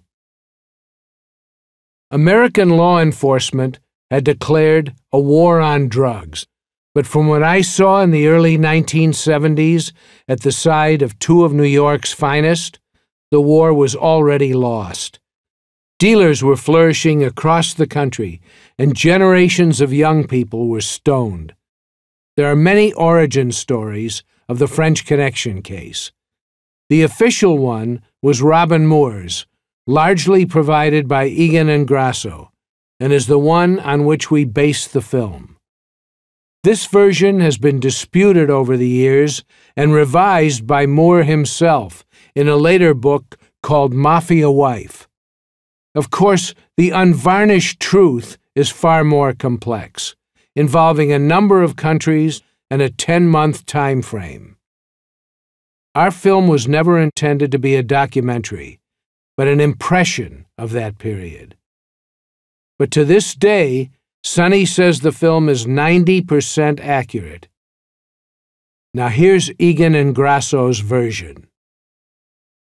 On a late October night, in 1961, after 2 straight days on duty, they clocked out of the 1st Precinct in Lower Manhattan, headquarters of the Narcotics Bureau. Eddie, Popeye, coerced Sonny, Cloudy, to join him for a nightcap at the Copacabana in Midtown, where Eddie was a regular and dated the hat check girl. The headliner that night was Joe E. Louis. There, they observed a party of known criminals and junk connections in the company of wives and girlfriends at a corner table where a young guy they couldn't identify was picking up tabs and, quote, spreading cash around like the Russians were in Jersey, unquote. On a hunch, Eddie persuaded Sonny to, quote, give the big spender a tail, just for fun, unquote. The big spender and the blonde in the car with him turned out to be Pasquale Patsy Fuca and his wife Barbara. Patsy was a small-time hood with mafia connections who had been arrested for armed robbery in an attempt to hold up Tiffany's on Fifth Avenue. He was also suspected of a contract killing, but the investigating officers didn't have enough to indict him. Barbara, 19 years old, had been arrested for shoplifting and drew a suspended sentence. Patsy's uncle was Angelo Tuminaro, a mafia don who had murdered his way to the top and was suspected of controlling the heroin traffic from Europe and the Middle East into the United States. Patsy and Barbara left the Copa at 2 a.m. and got into a late-model Oldsmobile. The two detectives followed at a safe distance in an unmarked maroon Corvair. Patsy made several stops along the way, in and around Little Italy. He was met by various men who appeared briefly out of the shadows. They would talk briefly, Patsy would hand them each a small package, and then they would drive to another location. Same routine continued until 5 o'clock on a Sunday morning, when the Olds stopped under the Brooklyn-Queens Expressway. Patsy and Barbara got out, locked the car, and walked to a 1947 Dodge parked nearby, and then they took off again. This time, they drove only a few blocks into Brooklyn, where they parked in front of a small candy store and luncheonette called Barbara's. They went inside, turned on the lights, and started to compile sections of the Sunday morning papers. At 7 a.m., the luncheonette opened for business. What the hell was going on? A Goomba throwing money around like it was paper in an expensive nightclub who turns out to be the owner of a luncheonette in Brooklyn? After surveilling Patsy for 4 months on their own time, Egan and Grasso got permission to wiretap Patsy's home and store. Known criminal characters were turning up, and packages were being delivered to the luncheonette by UPS. At first, their target was Patsy's uncle, Angie Tuminaro, whose whereabouts were unknown. Ed Carey, chief of the City Narcotics Bureau, informed George Gaffney, his counterpart at the Federal Bureau of Narcotics, about the surveillance, and Gaffney assigned Special Agent Frank Waters to accompany Egan and Grasso. From the outset, there was friction between the feds and the city cops, personal as well as turf. The tale on Patsy and Barbara continued for 2 more months as the net began to widen. Late in 1961, a visitor arrived in New York from France on an ocean liner, the USS United States. The visitor was Jacques Engelvan, a popular French television star, host of a daily program called Paris Club. In Paris, Engelvan had purchased a 1960 Invicta. He brought the Buick to New York at the request of a friend and benefactor named François Scaglia, a Corsican, aged 34. Scaglia was known in France as the Executioner, having organized several contract killings. He was also big in the Marseille heroin trade, and when he heard his friend Engelvan was going to New York, he asked him for a favor: take the Buick with you. Engelvan later denied knowledge of the cargo that was embedded in the rocker panels of the Buick. 112 pounds of uncut heroin. Street value in America, $32 million. While these plans were underway, Sonny and Eddie heard from informants that there was a heroin drought, but a big shipment was coming in from overseas. The shipment was accompanied to Montreal and eventually New York by Scaglia and his partner, a Frenchman named Jean Jahan, boss of the world's largest heroin network and known as the Giant. The tale on Patsy Fuca eventually led Egan, Grasso, and Waters to Jahan, who they called Frog 1, to Scaglia, Frog 2, and to Angie Tuminaro. In all, over 300 state, federal, and international detectives were involved, as well as other criminal conspirators. But taking Robin Moore's lead, we focused on Egan and Grasso, Jahan and Scaglia, with Waters reduced to a minor role. The case followed a circuitous path: the impromptu nightcap at the Copa, the unexpected sighting of Patsy Fuca, the hunch that led to his surveillance, the arrests of the minor players, and the escape from justice of all the big shots. Here was a canvas broader than anything I'd ever been involved with, from Marseille to Brooklyn and all over New York City. The underlying theme was the thin line between the policeman and the criminal. Jahan, the dapper gourmet with a daughter in a convent and a loving young wife. Scaglia, the Iceman who could kill without emotion. Patsy, the low-life dealer with dreams of a score that would put him in the big time. Sonny Grasso, a confirmed bachelor, subservient to his partner, whom he idolized, but who was lethal in the street.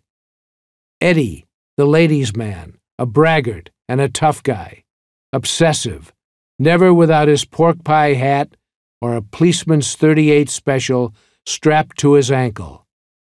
Popeye and Cloudy. Though they were assigned to different precincts when we met, they arranged to work together in their off time so I could experience their dynamic firsthand. For weeks, without permission from their chiefs, Eddie and Sonny took me on the job, either to the 28th or 81st precinct. They took me to bars and shooting galleries in Harlem and Bedford-Stuyvesant, where they were certain to find users and dealers. One night, we broke into an apartment in Harlem where a family of 12, from young children to grandmothers, was lying around a living room floor with needles in their arms.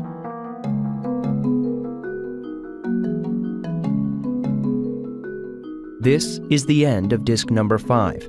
Please continue listening on disc number 6.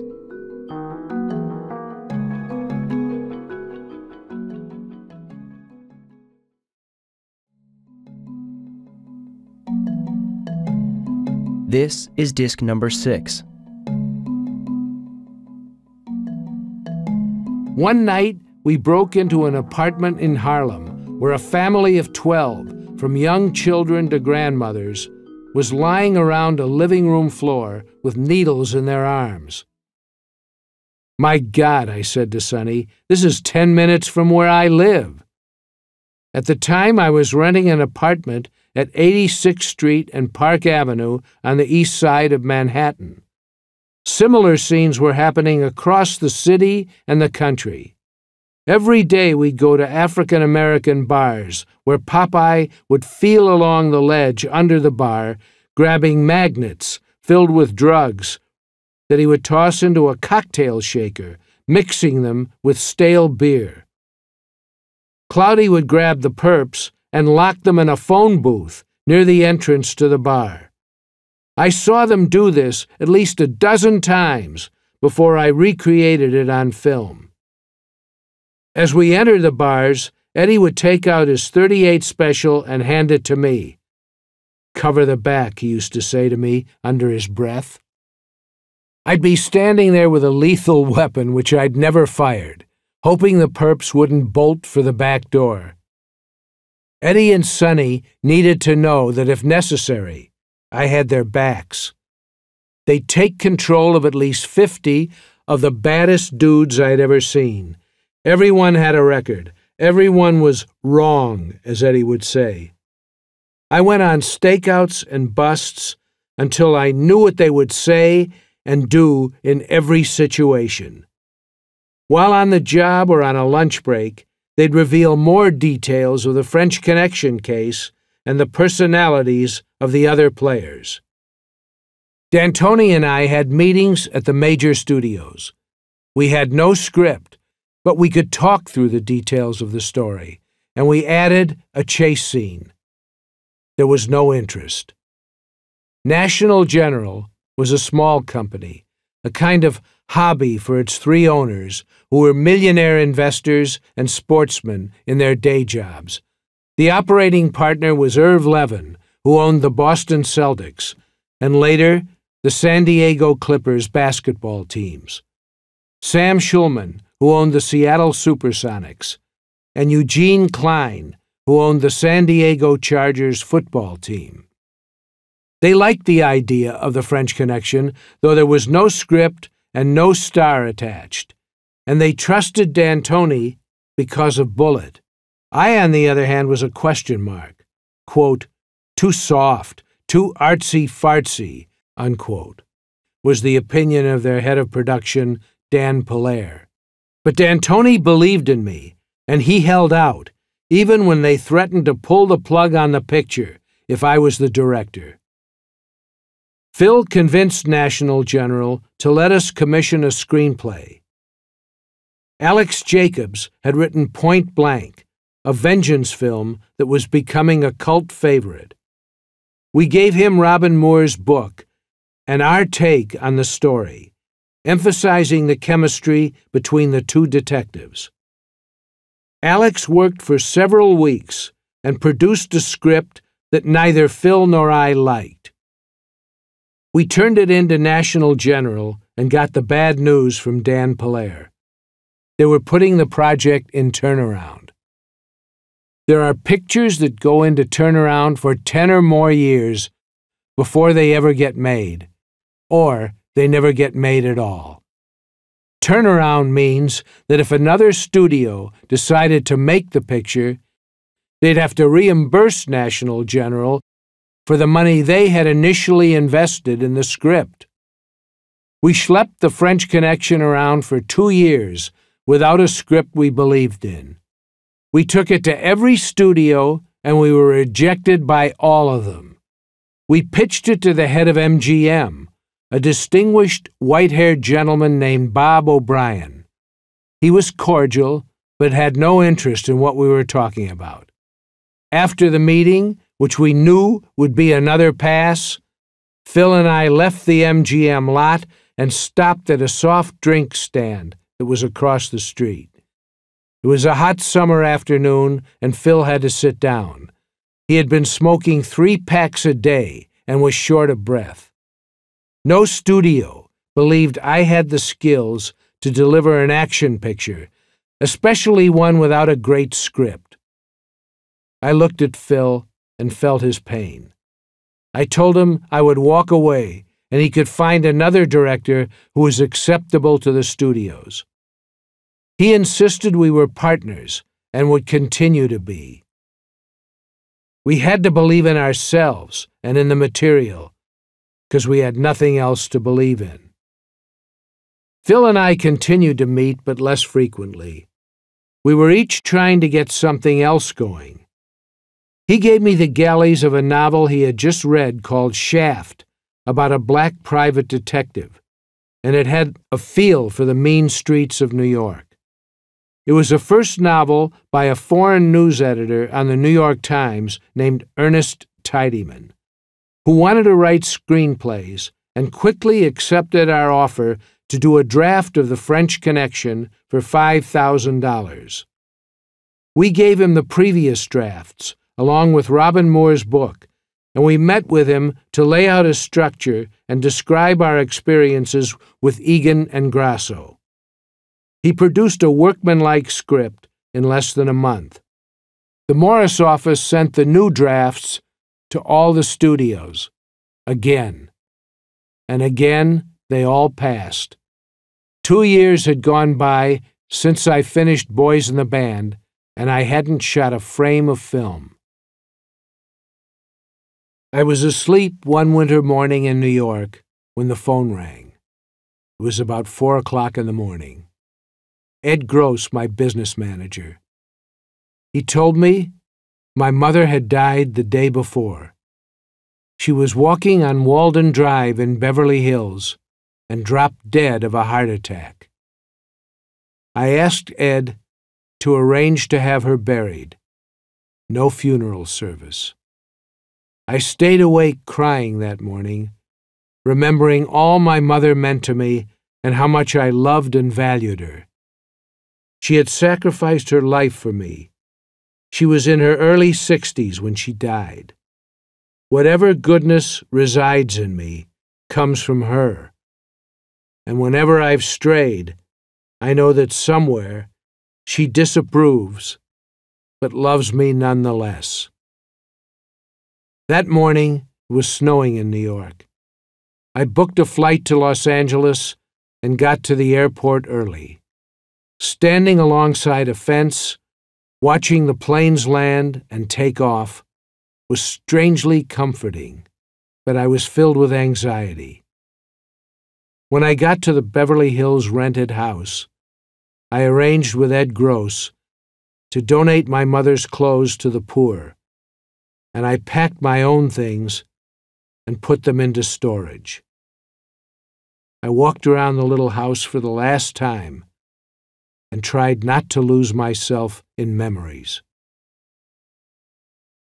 One day, after I had signed up for unemployment benefits for the second time in my life, a man named Larry Auerbach called. Larry was Phil D'Antoni's agent at the Morris office, and he never gave up on the French Connection or us, though it seemed by then like a lost cause. Larry said that Dick Zanuck, head of 20th Century Fox, who'd previously passed on the film, wanted to meet with us. Phil and I went to Zanuck's enormous office on the Fox lot, which once belonged to his father Darryl, one of the storied Hollywood producers and studio heads.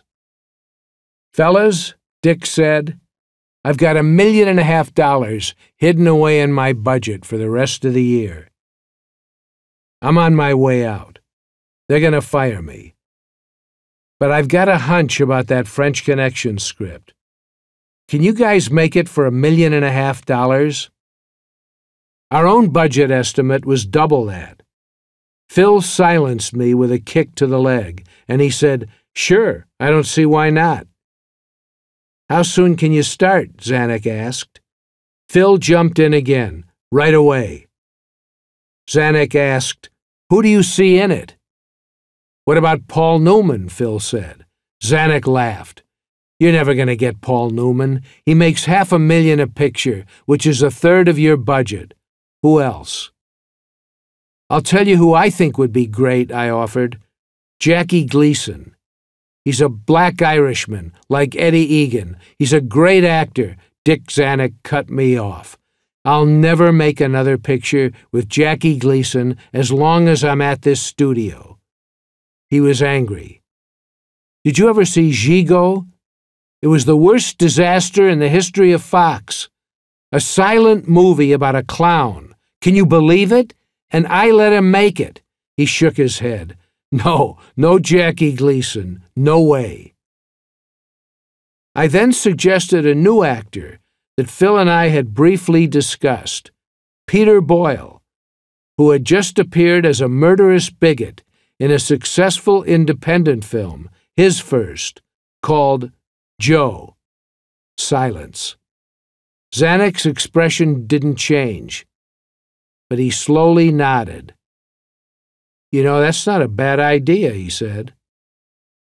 We met with Boyle. He was tall, heavy, broad-shouldered, with piercing black eyes and a bald head with a fringe. He had a threatening appearance, though he was actually kind and funny. He was caught up in sudden success, playing an unlikable character, but his performance was powerful, original, and real. We told him our story and gave him Ernest Tidyman's script. 2 days later, he called us back. "I appreciate your interest in me," he said, "but I don't want to do characters like this anymore. I'd like to do a romantic comedy next." He must have looked in the mirror and seen Cary Grant. Years later, Mel Brooks saw in him young Frankenstein. But Zanuck was completely on board. We had a go picture after 2 years of no interest. "Listen," Zanuck said, "you don't need a star for this. Stop thinking about stars. You just need a good actor. It's better for the picture if he's unknown and can inhabit the character. You don't need a name. I don't want names, and you can't afford them." No studio head would say something like this today. "Would you go with a guy who's never acted before, but is totally right for this character?" I asked him. "Who?" "Have you ever heard of a newspaper columnist in New York named Jimmy Breslin?" Zanuck smiled. "You think he can act?" "I don't know," I said, "but he'd understand what we're trying to do, and he's a fascinating guy." Dick actually thought it was an interesting idea. "Why don't you go back to New York and test him?" he suggested. We set up offices at the Fox Building on the west side of Manhattan. Phil brought Egan and Grasso on as consultants. We started to put together a crew, and one of the first people we hired was a casting director recommended by Phil. Bob Weiner was not exactly a casting director. He was a theater and film reviewer for the Village Voice magazine. Opinionated to the point of abrasiveness, but aware of every new actor on the scene. Weiner was one of the earliest reviewers to praise Whoopi Goldberg. He saved every playbill from every play he'd ever seen. He lived in a dark, one-room apartment on West 57th Street that was stocked floor to ceiling with old newspapers and magazines. These were his research materials. In a short time, he brought me 3 little-known actors: Alan Weeks, Tony LoBianco, and Roy Scheider. Scheider was an underemployed actor, mostly in off-Broadway plays. He had a small role in the film called Clute, which hadn't come out yet. The second he walked into my office, I knew he would be perfect for Grasso. He was dark, lean, good-looking, and smart. "What are you doing now, Roy?" I asked him. "I'm in an off-Broadway play, The Balcony, by Jean Genet," he answered. "What sort of part do you play?" I asked him. "I play a cigar-smoking nun," he said. "Seriously?" He nodded. "Great," I said. "You're hired." He thought I was putting him on. I said, "You're hired. You're going to play Sonny Grasso." "Don't you want me to read?" he asked. I saw no point in reading actors. If I wasn't already familiar with their work, I went by looks, demeanor, intelligence, and my own gut feeling. In the past, I'd read actors and found they could often read, but they couldn't play the character, or the other way around. Some actors don't come alive until the cameras start rolling and are terrible at table readings or auditions. I've always felt the audition process puts too much pressure on an actor, and I've learned to trust my instincts. That's what a director has to do on every aspect of a film. The script, the cast, the crew, the locations. You have to listen to that inner voice that says, "Go," or "No." We hired Scheider, and I immediately put him together with Grasso to get some street cred. I met Jimmy Breslin at Gallagher's Steakhouse on the west side near the theater district. The large wood-paneled room was smoky and crowded, with an elliptical bar and drawings of celebrities on the walls. Gallagher's was one of Jimmy's many watering holes, and I had drinks with him there many times. He was a quintessential New York character and a terrific journalist. We had a lot to drink that night, and we were joined by one of Jimmy's closest friends and cronies from Queens, Fat Thomas, who was soon to become an important part of the French Connection team. Fat had been arrested for bookmaking 52 times, with only one conviction. He was also the agent for New York's premier arsonist, who Jimmy used to refer to in his columns as Marvin the Torch. Jimmy wrote about the exploits of Fat, whose real name was Thomas Rand, and Marvin, whose real name is still a secret, in his thrice-weekly column in the old New York Herald Tribune. Fat and I became good friends. He was a jovial street guy, 425 pounds, about 6'3", prematurely gray and nearsighted. Nobody knew New York better than Fat, and he had connections in every corner of the city. It took a lot of Jack Daniels for me to convince Jimmy to test for the lead in the movie. "What are you, crazy?" he said. "I ain't no actor, and I don't like cops. You put me in that movie as a cop, they'll kill both of us." "Jimmy," I said, "I think you can do this." His ego was always near the surface. "I ain't going to give up my day job," he insisted. "You won't have to," I said. "You can write your columns from the set and on your days off." "You're nuts," he said. "Can't you find some actor?" Fat Thomas chimed in, possibly because he sensed something in it for himself. "Go ahead, Brez. What do you got to lose?" Breslin slapped him on the back. "You fat fuck yous." We laughed. I didn't know if Breslin could pull it off, but he had the look, the personality, and an understanding of the cop mentality. He also had the Irish gift of gab. Given that and our friendship, I thought I could pull it out of him, even though he had no technique as an actor. I worked with him for a week, improvising scenes between him, Scheider, and Alan Weeks. On Monday, Jimmy was brilliant, inventing the dialogue of a cop harassing a suspect, some of which made it into the final film. On Tuesday, he was confused and frustrated, forgetting what he had done the day before. On Wednesday, he showed up late, having had a few drinks. During a lunch break at a diner in East Harlem, Egan and Grasso stopped by to check out what was to them a disturbing rumor, that we were rehearsing with Breslin, the cop hater, to play Egan. On Thursday, Breslin didn't show up and didn't call.